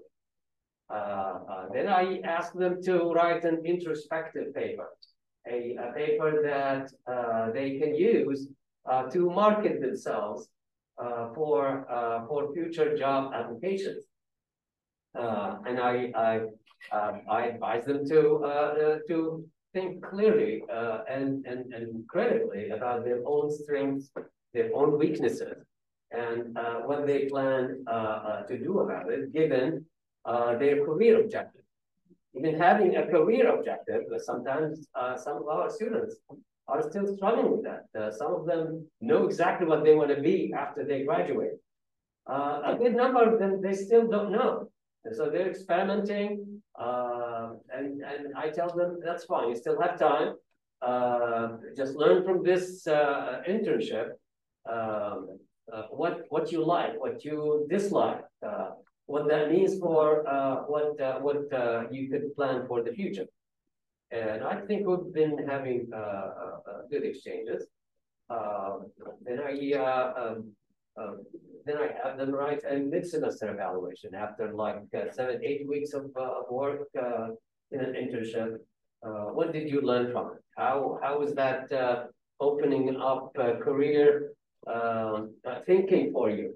Where are you going with this? What did you discover you still need to work on? Those are the sorts of things I ask students to write, and sometimes share, sometimes in our class meetings, because we don't meet every week. We meet every 2-3 weeks. So I ask them to come volunteer sharing their own experience, their own thinking, and then exchanging ideas and thoughts with their colleagues. Next week we're going to have a speaker who spent a life career in different roles in NGOs, in government, in academia, and they will talk to her about how she managed to market herself, how she managed to, and what she did to move from one field, one industry to another. Because some of them are thinking about their qualifications, growing up as teenagers and getting involved in different jobs, and then their education and thinking about their future, these things might not be the same. And so how are you going to move from having years spent in being a lifeguard to thinking about becoming a lobbyist or a lawyer? So hopefully they'll get some tips from our speaker on how to do that and how she actually did that throughout her career. So that's the internship course. This is it. Right. Any questions? Sorry, I may have missed it, but how many times a week do we meet? We need every 2 to 3 weeks. Okay. Yeah. Yes. What is the balance of the internship opportunity among the government, international institution, and also private sector? Well, this is DC, it has everything, right? Yeah, right. But Yeah. the balance. You mean in terms of the internships that our students have gotten? That's a good question. Most of our students are in government. I mean, this batch of students in government type positions. Many are in Congress. They're interns in congressional offices. Some in key government agencies, but nearly half are in working with NGOs. Right? I would confirm that indeed on writ large in the entire Washington semester program, I would say the ratio would be indeed over half in government, and that would fall into several categories. Of course, being on the Hill is most popular for our students. And then following that, we do have a number of federal executive agencies that students are also interning for. We have very strong connections with the Department of Commerce, Treasury, and several others, including EPA. If you check out our website, you'll get a little bit of a taste. Our students get direct access to 4,000 employers, and indeed those employers do represent largely government as a big share, but following that, nonprofits are also popular, including also NGOs.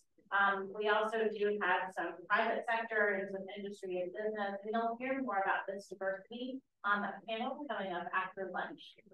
But overall, I would say part of the excitement and the relevance of internships comes from that students leading with our support their searches to figure out what they want to do. So really, the sky's the limit. They can find their dream, and they get a lot of support on the AU side from Karen, Meg, and myself, and our systems and resources. Of course, the faculty as well is front and center in the regular meeting time, and especially over the course of the term.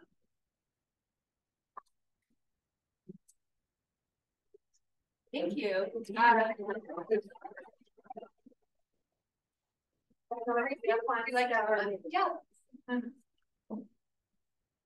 Hi, everyone. I'm Susie Erenrich. I hope you accept my apologies. I was a dancer for 32 years, so I can't think and stand still at the same time. I'm a little bit of a pacer. So I want to start with a little exercise to see where you all stand and for you to think about where your students stand. How many of you get your information from TikTok? How many of you think that your students get a lot of their information from TikTok? How many of you get some of your information from Facebook? How many of you think that your students get their information from Facebook? That's old hat. That's for the older folks, the Social Security folks, I think. Okay. How many of you get your information from National Public Radio? How many of you think your students tune into National Public Radio? How many of you get your information from MSNBC? How many of you think your students ever turn on the channel?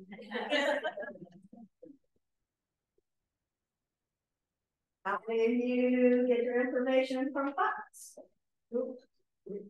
How many of you think some of your students get information from Fox?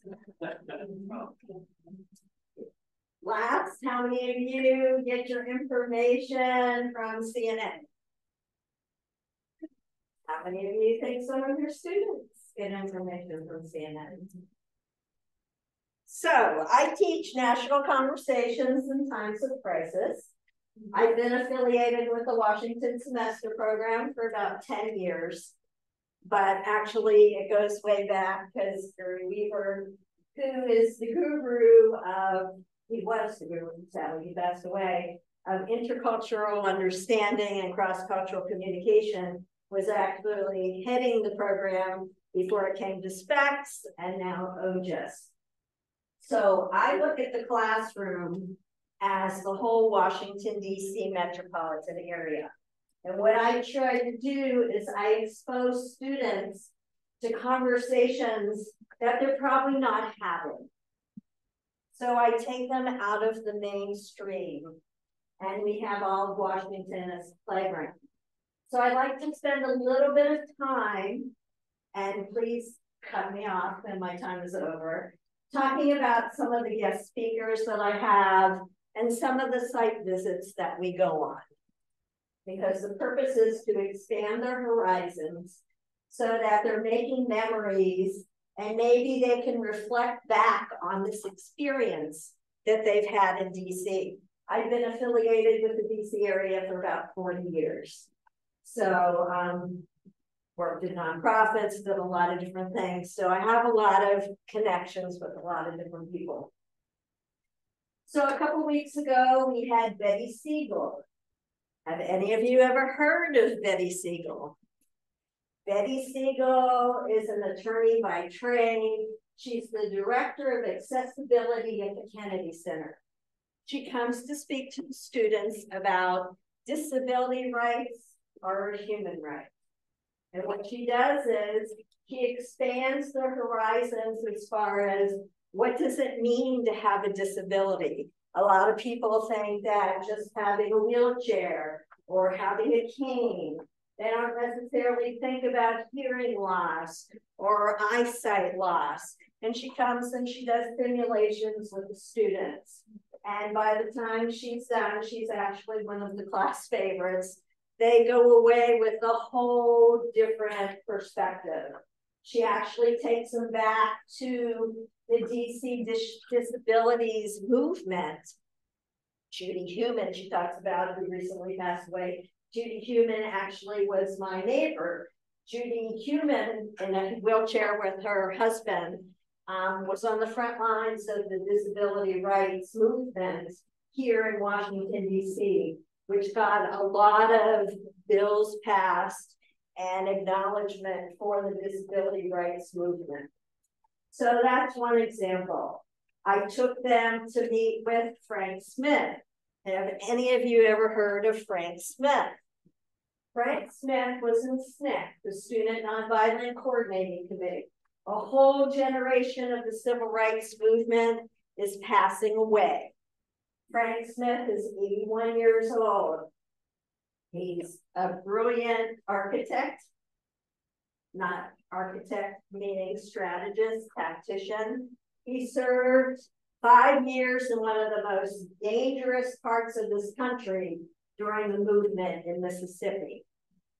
Later on, he became a DC councilman.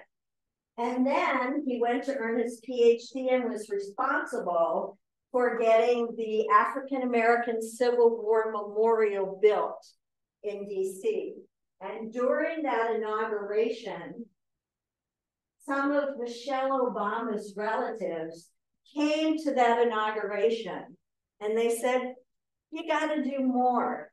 Just having the names of deceased soldiers on Memorial, which happens to be beautiful at the U Street corridor, isn't enough. So they built a museum. And now they're expanding. So it was an inclement day, and Frank came out, and an actor, Civil War, an actor came out, and we had a conversation with the students about his former life in SNCC, as well as the memorial, gave the history. And then he took the students into the new renovated space that is open to nobody yet.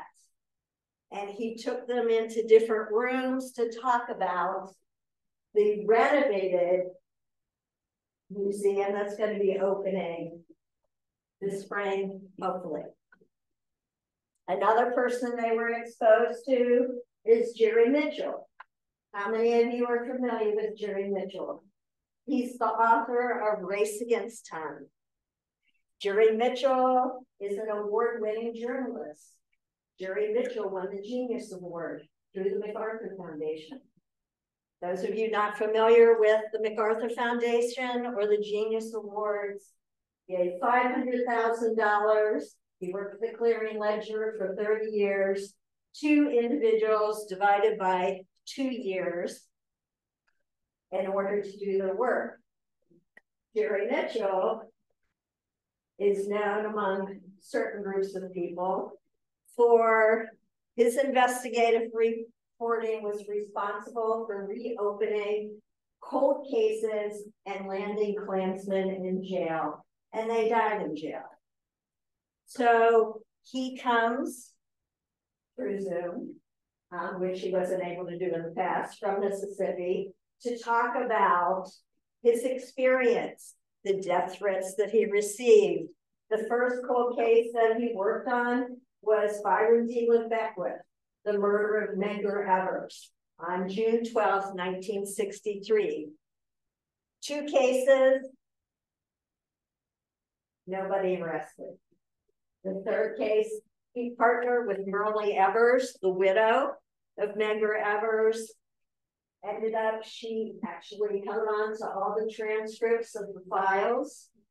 And Jerry dug deep, and he actually went and he interviewed Byron D. Beckwith. He said to the students, if you ever thought you needed a shower, it was after I had that conversation. I don't think that Byron D. Beckwith really knew who he was, but during the trial, he realized that he was the one stirring up all the commotion. And he looked over in the courtroom at Jerry and said, see that guy? When he dies, he is going to Africa. And Jerry said, always wanted to go to Africa, and he has. So those are some of the experiences. I also partnered with the Holocaust Museum for about 6 or 7 years. They had an important project going on called History Unfolded. What did Americans know between 1933 and 1945 when the Holocaust was happening? Students had an opportunity to dig deep into the paper archives, some on microfiche of what was happening here and in the territories, what people were exposed to. Over 1,000 entries from students at American University in these classrooms contributed. And some of their contributions were so good that they ended up in the traveling exhibit, which is still happening today. Next week, I have somebody coming to talk about the Night of Terror. Anybody know what the Night of Terror was?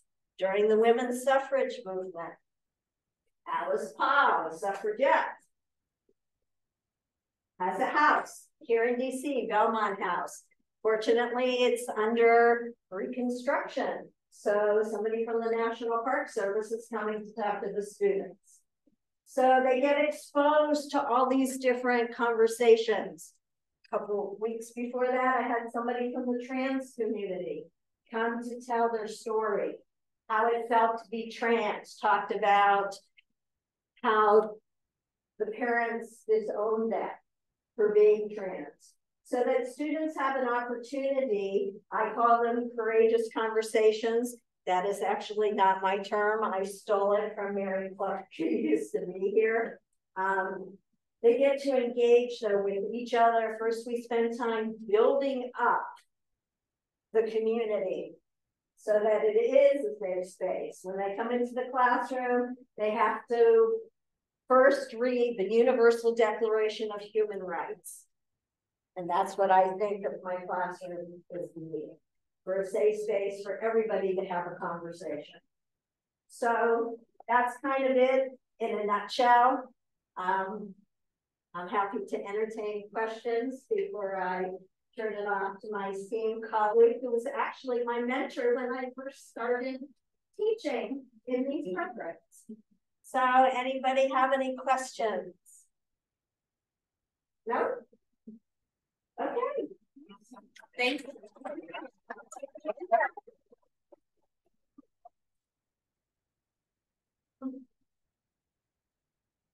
It's not quite. I'm out.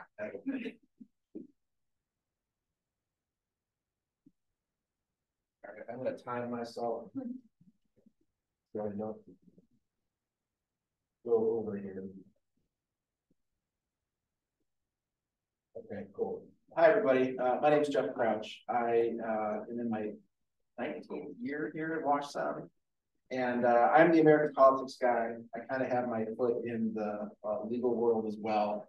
I want to start out by just kind of talking about what my classes did this week, because it kind of gives you a sense of like what a typical week looks like.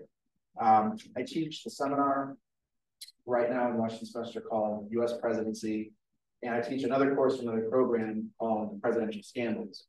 And the scandals, as you would imagine, are pretty interesting. To try to focus on Watergate, Iran-Contra, Clinton-Lewinsky, and Trump. And the course is kind of divided into those 4 scandals. And around midterms, right, where the students are kind of getting tired of the sound of my voice, I'll get them guest speakers. And some of them come in person, some of them come in over Zoom. This week, I had a guest speaker come in on Monday named David Mark. David Mark's the Washington Examiner's magazine's managing editor. And he also spoke to my Washington semester class. For that class, we actually went to him. We went downtown. We went into the Washington Examiner's building. He showed us, where the news happens, all the desks in their, little area where they film. They do a podcast. And so he did a great job. I asked him to come in and talk to my presidential scandals class this week. And so he came in and talked about what's in the news, media fragmentation and polarization, and all those different things that have impacted the news and how it's perceived today, and how it's impacting American politics. So that was Monday. My seminar met on Tuesday, my Washington semester seminar. And for that particular class, we were talking about the federal budget. And there's an organization called the Concord Coalition, based in DC, founded by a Democrat, Republican, nonpartisan. And what they do is they try to educate members of Congress, people that have positions of power in DC, students, whomever, about the federal budget. And their constituent person is actually based in Georgia rather than DC. And he comes to DC to do this exercise in person. They have an exercise called Principles and Priorities. And what it is basically their people at the Concord Coalition create a sample budget. And they have an options book that has pros and cons on a bunch of different issues, whether they should be funded or not. And they have a workbook that has a bunch of numbers in it about like, should this be funded or should this not be funded, and how does it affect the bottom line, depending on what your group decides. And it's basically a simulation where the students are members of Congress, they have a constituency, and they're given this big packet of all these different numbers, and they have to make all these different decisions as a group. So it's a simulation where they're voting, they're making the case for one side or the other. And it's being supervised by this expert on these simulations. And it's one thing to say, oh, well, the federal budget, they spend a bunch of money on social programs and the military, whatever. It's a very different thing when you're role playing the role of the person that has to decide, what are we going to fund? What are we not going to fund? How do we come to a consensus on these things when I have a constituency that I want to reelect me, but at the same time, we've got to vote in this group and other people are in the same position I am, and what do we do? And so it's like a 2-hour simulation, and they come out of it going, gee, that was really hard. And, inevitably what happens is the budget so far in the hole that even if they make drastic cuts, and they're still adding to the overall debt, which is a little sobering, but again, It's one thing to read about it in a book. It's another thing to be sitting in that seat, thinking about how do I balance my need to get reelected and fund a bunch of stuff with how do we get a little bit closer to not having these deficits year after year, and how do we do that? So that was Tuesday. And then in my presidential scandals class on Thursday, another guest speaker, we read as one of our core books, a book called The Watergate Girl. And this is a memoir written by Jill Wine-Banks, formerly known as Jill Vollmer. And she was one of the prosecutors in the Watergate case. And she talked about, cross-examining Rosemary Wood and talking about the case developing in front of her and, all of the different sort of maneuverings on the legal side of the Watergate case. It would have been easy to just say, let's just read all the president's pen.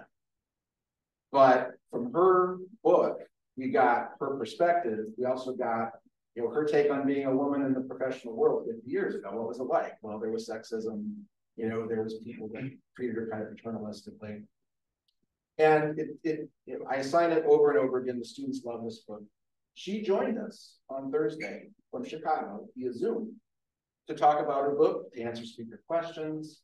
And I note this, I know this isn't my Washington semester class, but I note this because it's an example of how Zoom has kind of opened up a new world for us. We still go downtown, we still have meetings, we still invite speakers to campus, we still talk with them about what's going on in their organizations. But if for whatever reason we can't connect, if we can't go there, if they can't come to us, Zoom is always an option. And so it creates this opportunity for students to meet people that otherwise they wouldn't have an opportunity to meet. And during the pandemic, when we're trying to figure out, how do we have speakers and how do we do kind of what we normally do in a circumstance where we can't be face to face, Zoom really opened a lot of doors. And I continue to use Zoom when I need Zoom. It's not my first choice, but when the option is, you can't do it in person on campus, you can't go down to them. What do? Well, you connect over Zoom. So that's kind of a typical week for me. As I mentioned, I teach this course, a seminar course in Washington semester called the U.S. Presidency. I'm kind of a presidency guy. I've taught different flavors of this. I mentioned presidential scandals. I teach an elective course in the Washington semester program called the U.S. Presidency History and Current Controversies, which is an evening elective, and it's a different approach. My presidency seminar is very much focused on the contemporary presidency, and so we use a textbook that arranges things by the presidency and something else, right? So it's the presidency and the legislature, the presidency and the courts, the presidency and the media, or whatever the case may be, which then kind of opens doors to site visits and speakers. It's pretty straightforward to do it that way. The elective course that I teach is chronological. It literally starts with George Washington. It works all the way up to Joe Biden. And it's supplemented by a book called Debating the Presidency, which takes political issues and it has a scholar on each side of them. And so, when it comes to the pardon power, for example, do we need to reform the Constitution to change the pardon power? One scholar is going to argue yes, another scholar is going to argue no. And so the students are going to get the best of both arguments that way. So that's the presidency elective course that I teach in Washington semester.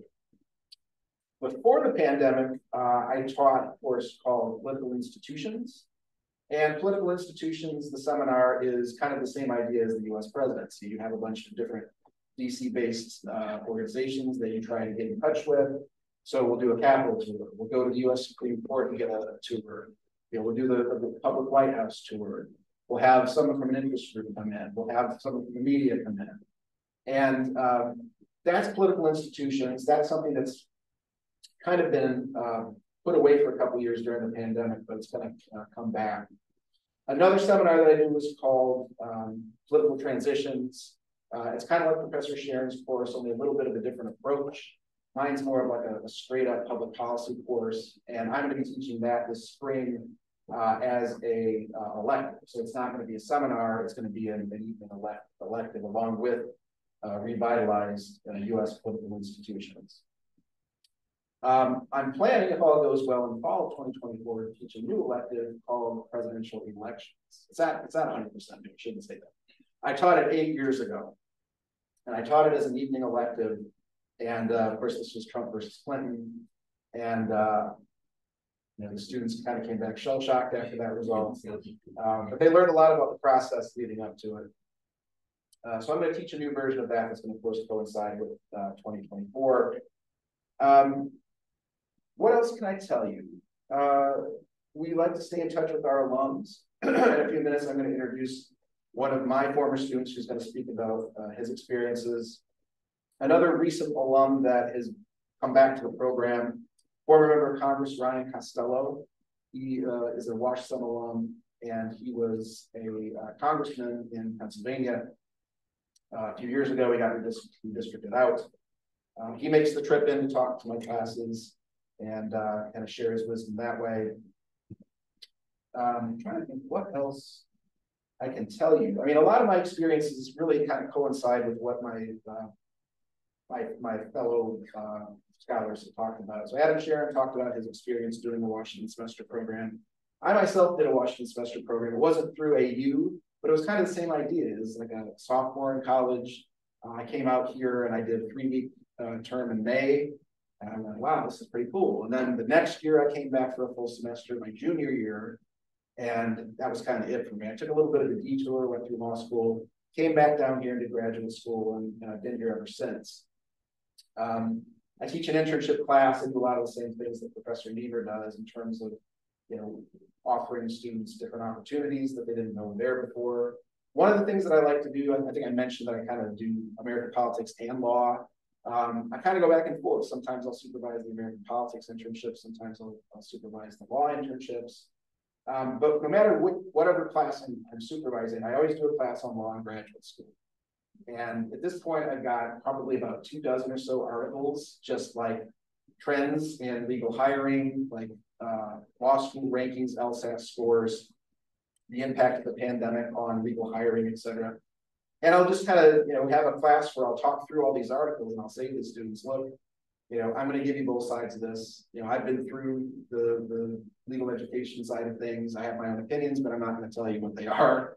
What I am going to say is, here's the things that you need to be thinking about if you want to go to law school. And, you know, it comes down to your individual situation, your finances, your interests, what you want to do after you get out, et cetera. And so I think that's one of the best takeaway courses, the best takeaway classes that I offer in the internship course. I think that's all I have. Any questions? Any questions? Yeah, sure. Yeah, sure. This conversation about the internship course. Yeah. For the internship course, do they write a paper about their experience? What is it? Yeah, so the assessments, I mean, we kind of have like a group of different assessments that faculty kind of pick and choose from. Generally, everybody asks the students to do a journal. And the journals are usually about like 2 pages a week, just kind of like start out with your internship experience. And then if you know, hurting for material, branch out to like what's going on in your classes. And usually that gets it done. So there's that kind of tracks what they're doing throughout the course of the semester. Sometimes I'll sign a paper at the very beginning. So they just kind of like, they're starting their internship search and they're thinking about like, okay, well, here's where I think this is going to go. Here's what I think I'm interested in. Here's the places I'm applying. And so then by the end of the semester, they kind of look back and go, oh boy, that either that was a lot like I thought it was going to be, or that was nothing like I thought it was going to be. So there's the initial assessment, there's the journal, which they do as they're going throughout things. And I also assign a presentation at the end. So they put together, you know, 5 or 6 PowerPoint slides. And I ask them to answer the same questions, basically. Where did you go? What did you do? What was the best thing? What was the worst thing? And what did you learn? Like, you know, how are you different now at the end of the semester than you were at the very beginning? And, you know, you see some really interesting things. There's celebrity encounters, there's, you know, all kinds of stories. And they're very frank about the things they experience. And it's, you know, it's great because I tell them, you know, now you're reflecting back on this. So you've looked forward, you've experienced it as you've gone, and now you're looking back. And I tell them, you know, it makes sense to put some time and effort into those journals because 5, 10 years from now, you're going to want to look at that and remember like what you were doing at that time, what you were thinking at that time. Another thing I tell them, and I'm sure my colleagues advise them as well, as they're going through the semester, they should keep in a Google Doc. What are you working on? Who are you doing it for? How long did it take you to do it? What's your feedback? And so by the end of the semester, they've got, you know, their entire semester encapsulated already. And so when it comes to go to the supervisor and ask for a recommendation letter, it's as simple as like, here's the link to everything that I've been doing this semester. They could even offer to write a draft of it if they wanted to, but that's what they're drawing from in the case. And so they keep that document again, look back in 5 or 10 years, you know, what was that person's name that I networked with? How do, you know, where was their phone number? Where was their email address? So, and, you know, Amy and the other folks have talked a lot about like establishing a LinkedIn account and so forth. You know, we try to make it as easy but as productive as possible to stay in touch with people going forward. And one of the things I always tell them is, look, you know, it may not feel like it right now, but your first level of people that you're going to be networking with is in this classroom, right? You see each other all the time, you go to lunch with them, you go to your internship with them, but like in 5 years, you want to be connected to all these people first. You know, and then everybody else, you know, kind of in second. But like, you got your family, you got your friends, you got your homeschool, you got your Washington folks, and you should stay in touch with all of them.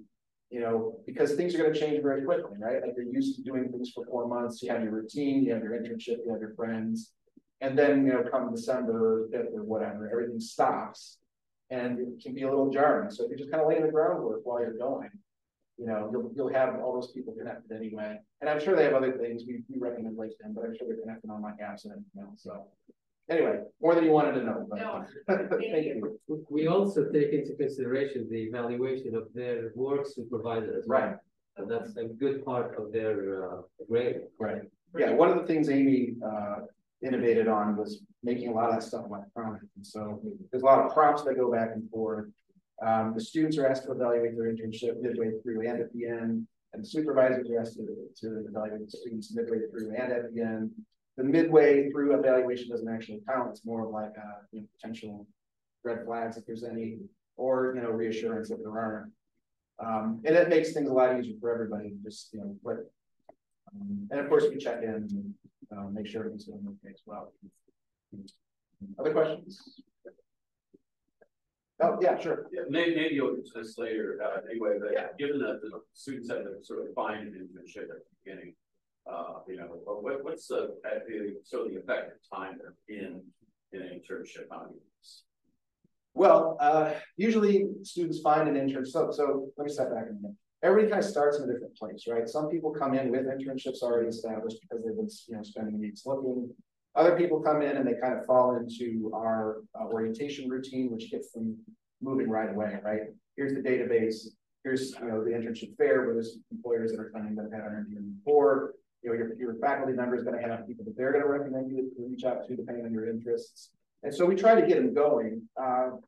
They have the ELF form is due, is it 3 weeks in? 2.5. 2.5 weeks into the semester. So they have a deadline right at the beginning that they're aiming at. But we fully recognize that not everybody's experience is the same, right? Like some people have a lot of luck at the very beginning. You know, they contact 2 places and they get an offer right away out of one of the 2. Some people will reach out to 20 places and they'll hear back from 2 and they'll end up with 1 offer from that, but like you don't know where it's going to come from, right? So we try to kind of encourage people along and urge them to follow the deadline, but also recognize that like everybody's search is a little bit different. And they'll always reach out, you know, they'll reach out to Sharon or to Amy or to me and say, hey, you know, I know we're a couple weeks in, the deadline's coming up for the L form, you know, do you have any ideas? And of course we have organizations are contacting us and saying constantly, you know, we're still looking for interns, even though it's 2 weeks into the semester. Do you have a fit? Do you have somebody that's looking?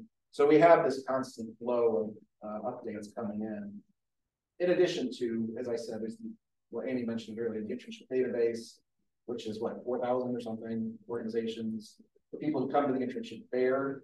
And then I always say, you know, there's no harm in Googling, right? Like Maryland, DC, Virginia, we're all within metro distance. Like not everybody that you'd be interning for necessarily knows they need an intern yet.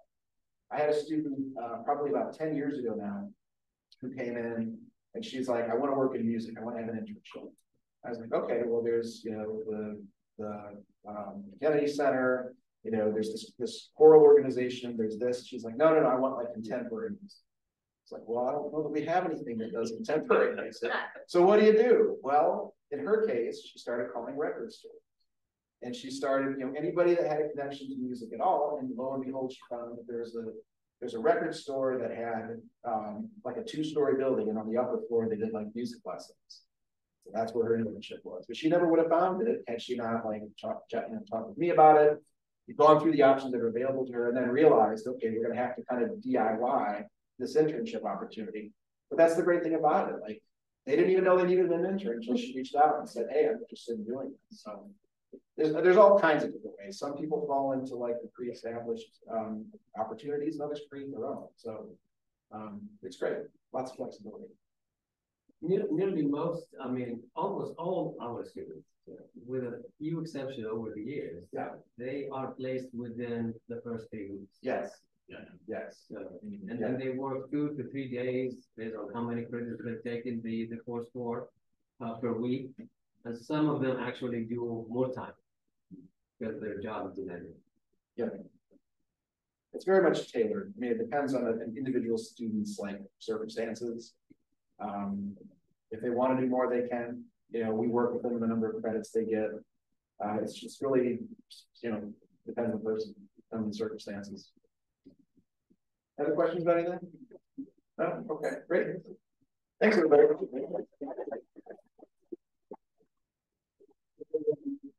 Okay, great. So I'm very happy to be able to introduce Danny Javita to you. So I asked Danny for his most recent one-page bio recently, and he sent it to me. And then he also sent a much shorter paragraph version. And you know, you're working with a good comms person when they do things like that unprompted. So I have 2 options here to choose from, Danny. Thank you. I'm going to give you the long one, if that's okay. So Danny currently serves as the Senior Communications Advisor for the House Budget Committee. On the Republican side, the majority side, overseeing all press relations, digital work, and strategic communications operations for Budget Chairman Jody Arrington. Danny's worked in a variety of capacities, both in comms and on the legislative side, on the Hill. He's been a foreign policy assistant. He was a foreign policy advisor. He was a comms director for several members, both in the House and in the Senate.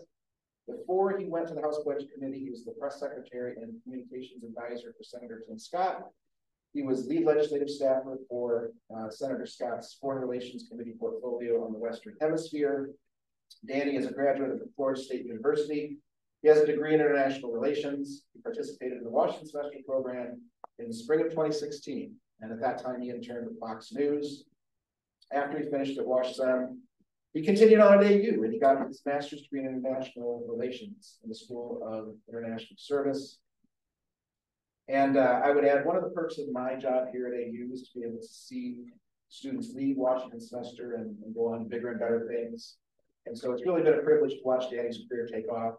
And it's been, it will be an honor. It is an honor to welcome him back. Danny. Yeah.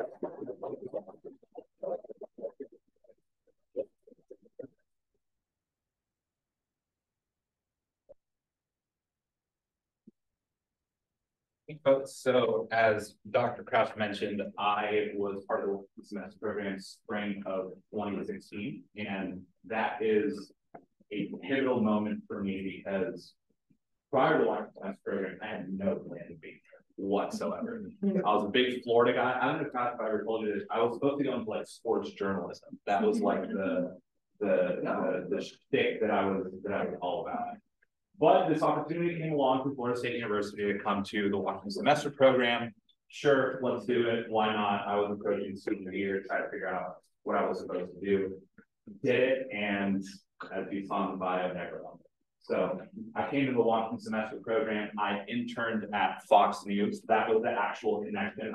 I came in already with the internship, but it's because I was trying to do sports journalism, and they were like, well, we actually do that in New York, not in DC, but we like your writing skills. Let's see if there's some place we can fit you into the political scene.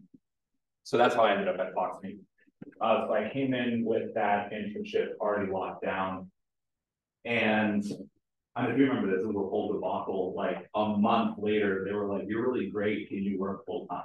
And that internship, a month into the program, turned into a full-time job. So then I was suddenly presented with the opportunity to work full-time as a reporter in the 2016 election. And then having to balance my schoolwork here and then having to graduate from Florida State University.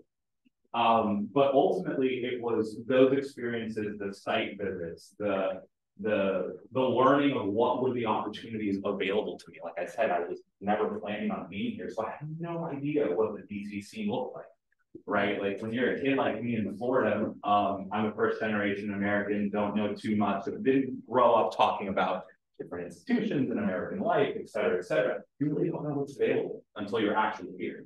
And it was through those programs, through those site visits, through those speakers, that I got to really see. Case in point with my internship, like they were able to take my skills and find something that made it work. And it was those experiences that ultimately ended up putting me on the career path that I am today. And I truly, truly, fundamentally believe I would not have been able to do the things that I've done and be where I am at 29 years old had it not been for my experience in Washington Semester Program. So that's why for me, you know, long after leaving, I've maintained a great relationship with Crouch. As he mentioned, a lot of the people who were in my cohort became some of my best friends. And to this day, we still talk and network. I was one of the groomsmen for one of the weddings through someone who I met here. And that couple met in Washington Semester Program. So it really was, you know, I don't know if it was just per chance or if this is something that, you know, is a recurring thing. But for me, it really was a pivotal moment in my life. Yes, I mean, not to bore with so many details, but that was sort of the general experience. So if there's any questions you guys have about sort of how this works, as Crouch knows, I'm a big Q&A guy. I don't like to talk a lot.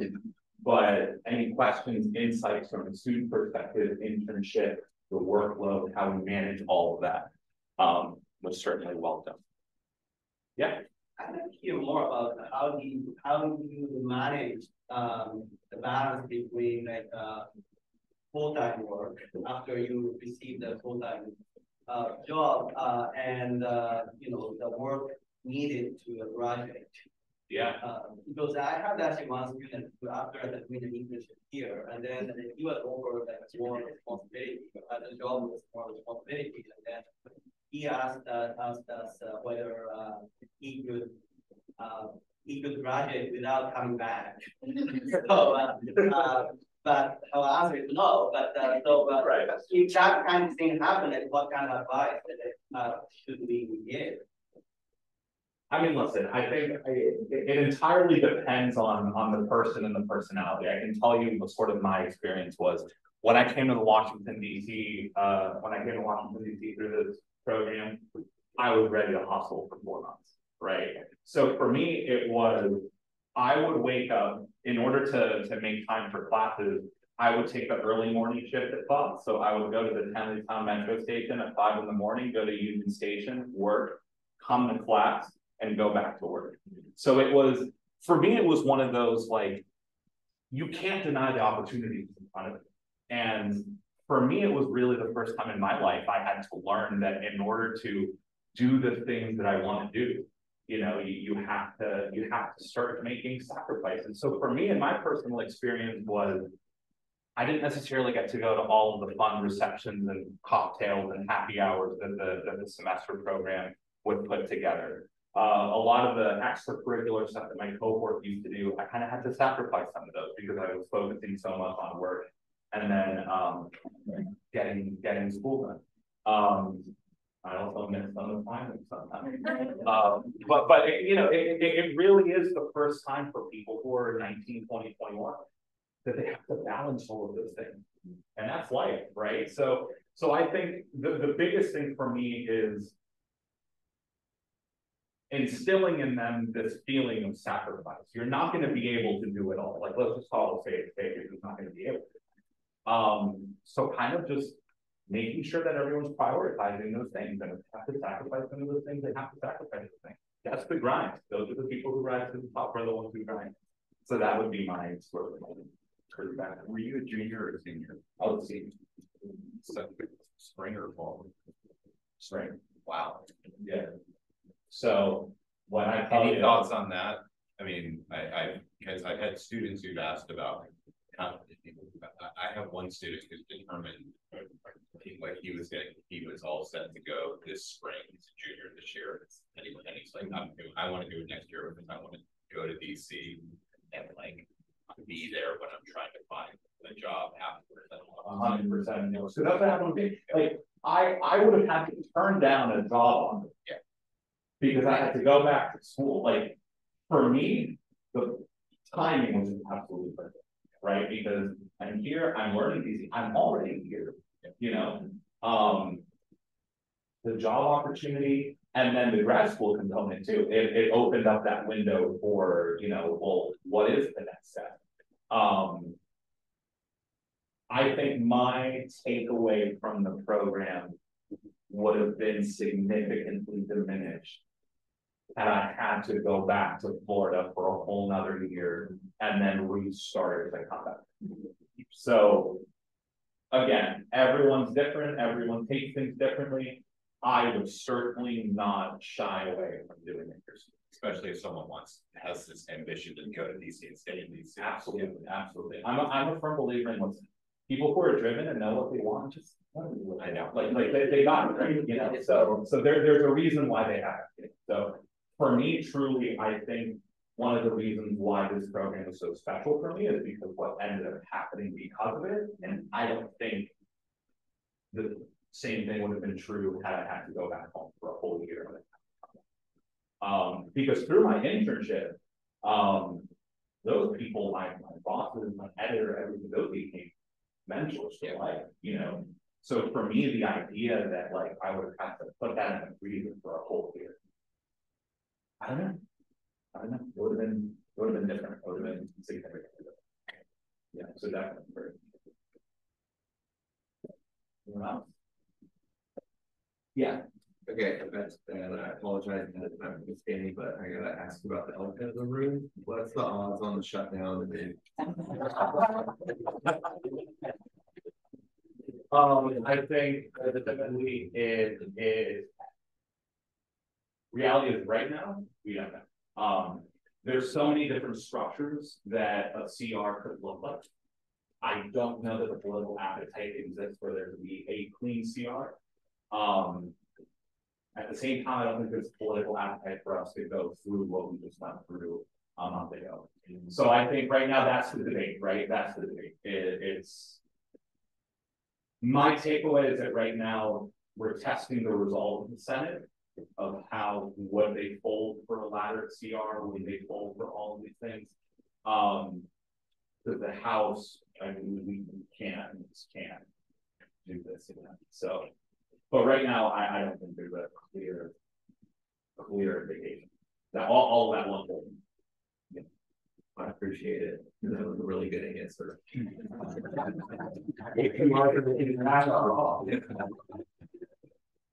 Yeah. Anything else? Life, work, school, connection, how life was as a student.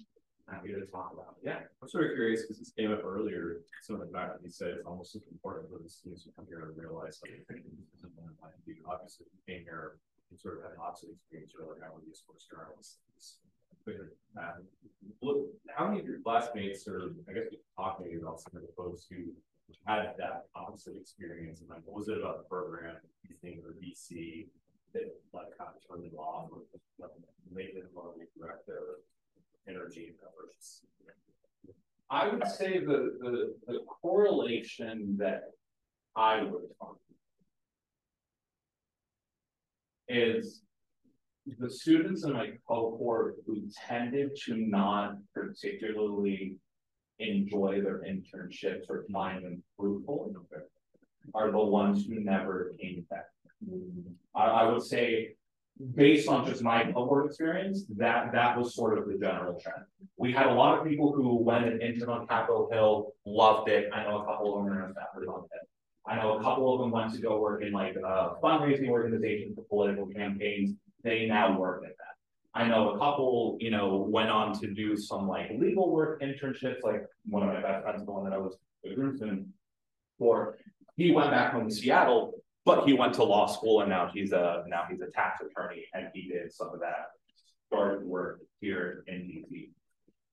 The couple of people I can think of who like just absolutely very needed their internship and like just were spent really their semester frustrated, not liking it, the whole toxic boss situation, this and that. those tended to be the ones who don't, who perhaps didn't find the program as fruitful as it could be.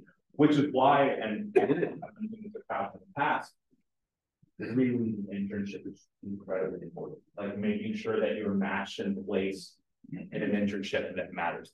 More so, perhaps cover your ears, more so than the actual instruction and the actual materials that you're learning in the classes. For me, really, the fundamental part of all of this is your internship. And making sure that people are happy and fulfilled in their internship and are gaining that real world experience. That I think is the biggest takeaway compared when you're kind of weighing it of like their coursework and what you're learning and this and that. The reality is, from a student perspective, you didn't come to DC to sit in a classroom. You came to DC to have access to internships and networks that you otherwise would have never had. So yeah, interesting topics and classes for sure. But what I have found is the people who found most fruitful the Washington semester program are the people who are able to leverage their internships and the network through that internship into actual career. So that, from a student perspective, is what I would say the focus should always be. Top-notch internship. Make sure that the internship situation with the student is figured out. The rest, we'll sort of figure some of that means. Anyone else? Probably's got to be more of that. I'm really curious. I think I know the answer, but I'm just going to still ask it anyway. You already have an extensive resume at 29 years. What specific things did you do? I'm sure networking was a big part in how you got some of your positions.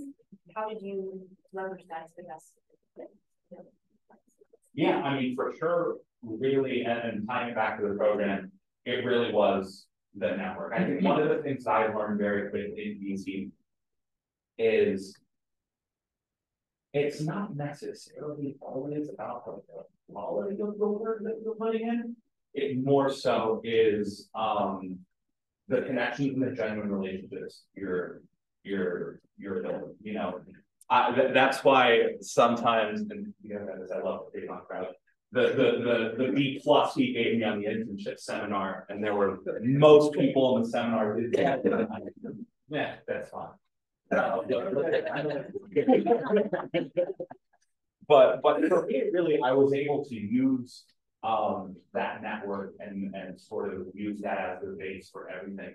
And one of the things that I've always been incredibly appreciative with Prof about the way he gave me the latitude, especially when Fox turned that into a full-time job, the latitude and the flexibility to focus on that. I don't know if he did that on purpose or by design or it just so happened, but it is one of the things that I think the way he handled that situation is incredibly impactful. Going back to what I was saying, the internship and the network is the most important thing. So really that served as the foundation for everything. Once you're in that first job, that first internship, I mean, nothing else really matters. It's your connection to your network from that situation. So, from there, I left Fox and immediately went into the Washington Examiner, which is great to hear that he's talking with David Mark, because David Mark was my boss. David Mark actually became part of Crouch's circuit, because when I was at the Examiner, I begged Crouch to come to the Washington Examiner because we have this great guy, David Mark, who's my editor, and he acquiesced and came, and it's nice to hear, it's already 6 years ago, nice to hear that my old boss is still part of the circuit. So really, the network, the internship, that's the most important thing. So I would say, in terms of people who are in an instruction position or supervisory position of these students, what I would really inculcate is the importance of the internship and the importance of the network. And not only just normal networking, but actually building genuine relationships. I think that's a fundamental difference, because oftentimes, now that I'm in a position where I have an N amount of intern copies, 99% of intern copies you have are the most forgettable experiences you have. The people who actually break through, and this is, I guess, the long-winded way of answering your question, how do you leverage that? are the interns who walk away from my coffee, and I'm like, damn, that was an amazing person. And the people who actually take the time to build a genuine relationship and friendship with me, those are the people who a year later I will go back for it every single time.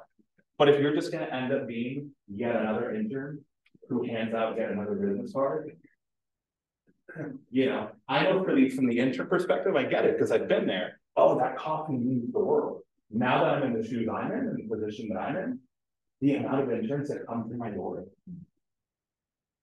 It's about the network and creating genuine relationships.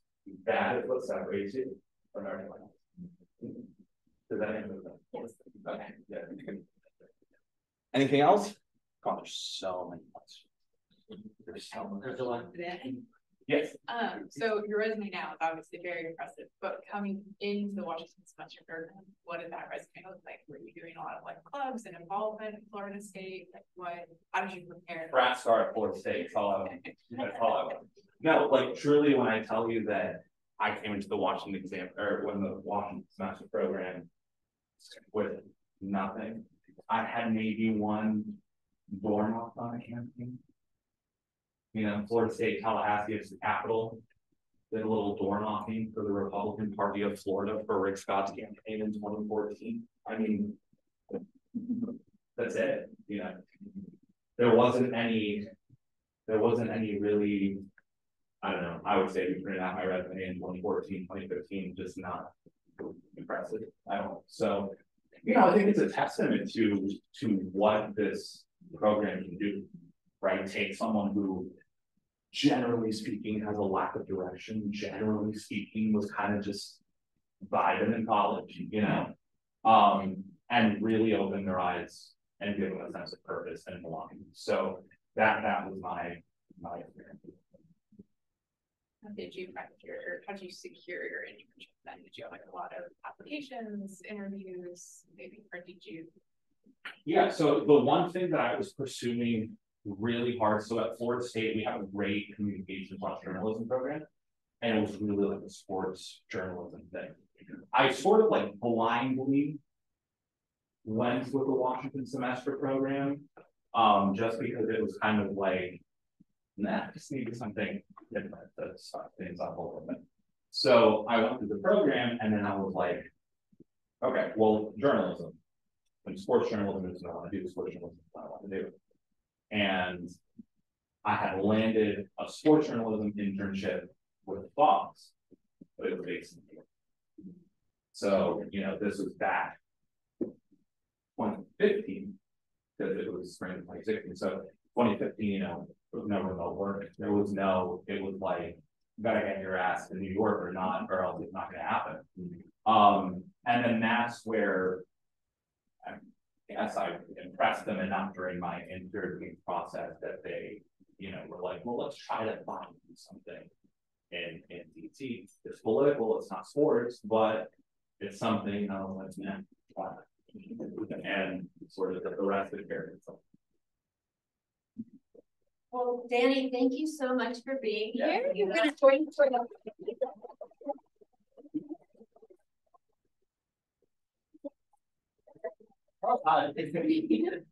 we are going to adjourn to the 6th floor now. As you go up the elevators 2 floors, and we have a lovely lunch up here for you. Danny's going to join us. Some of our internship supervisors are here to have lunch. We can continue these great conversations up there. Thank you.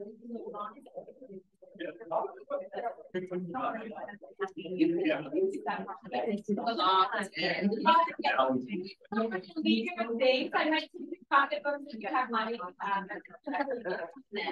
Who has money? Yeah. Yeah.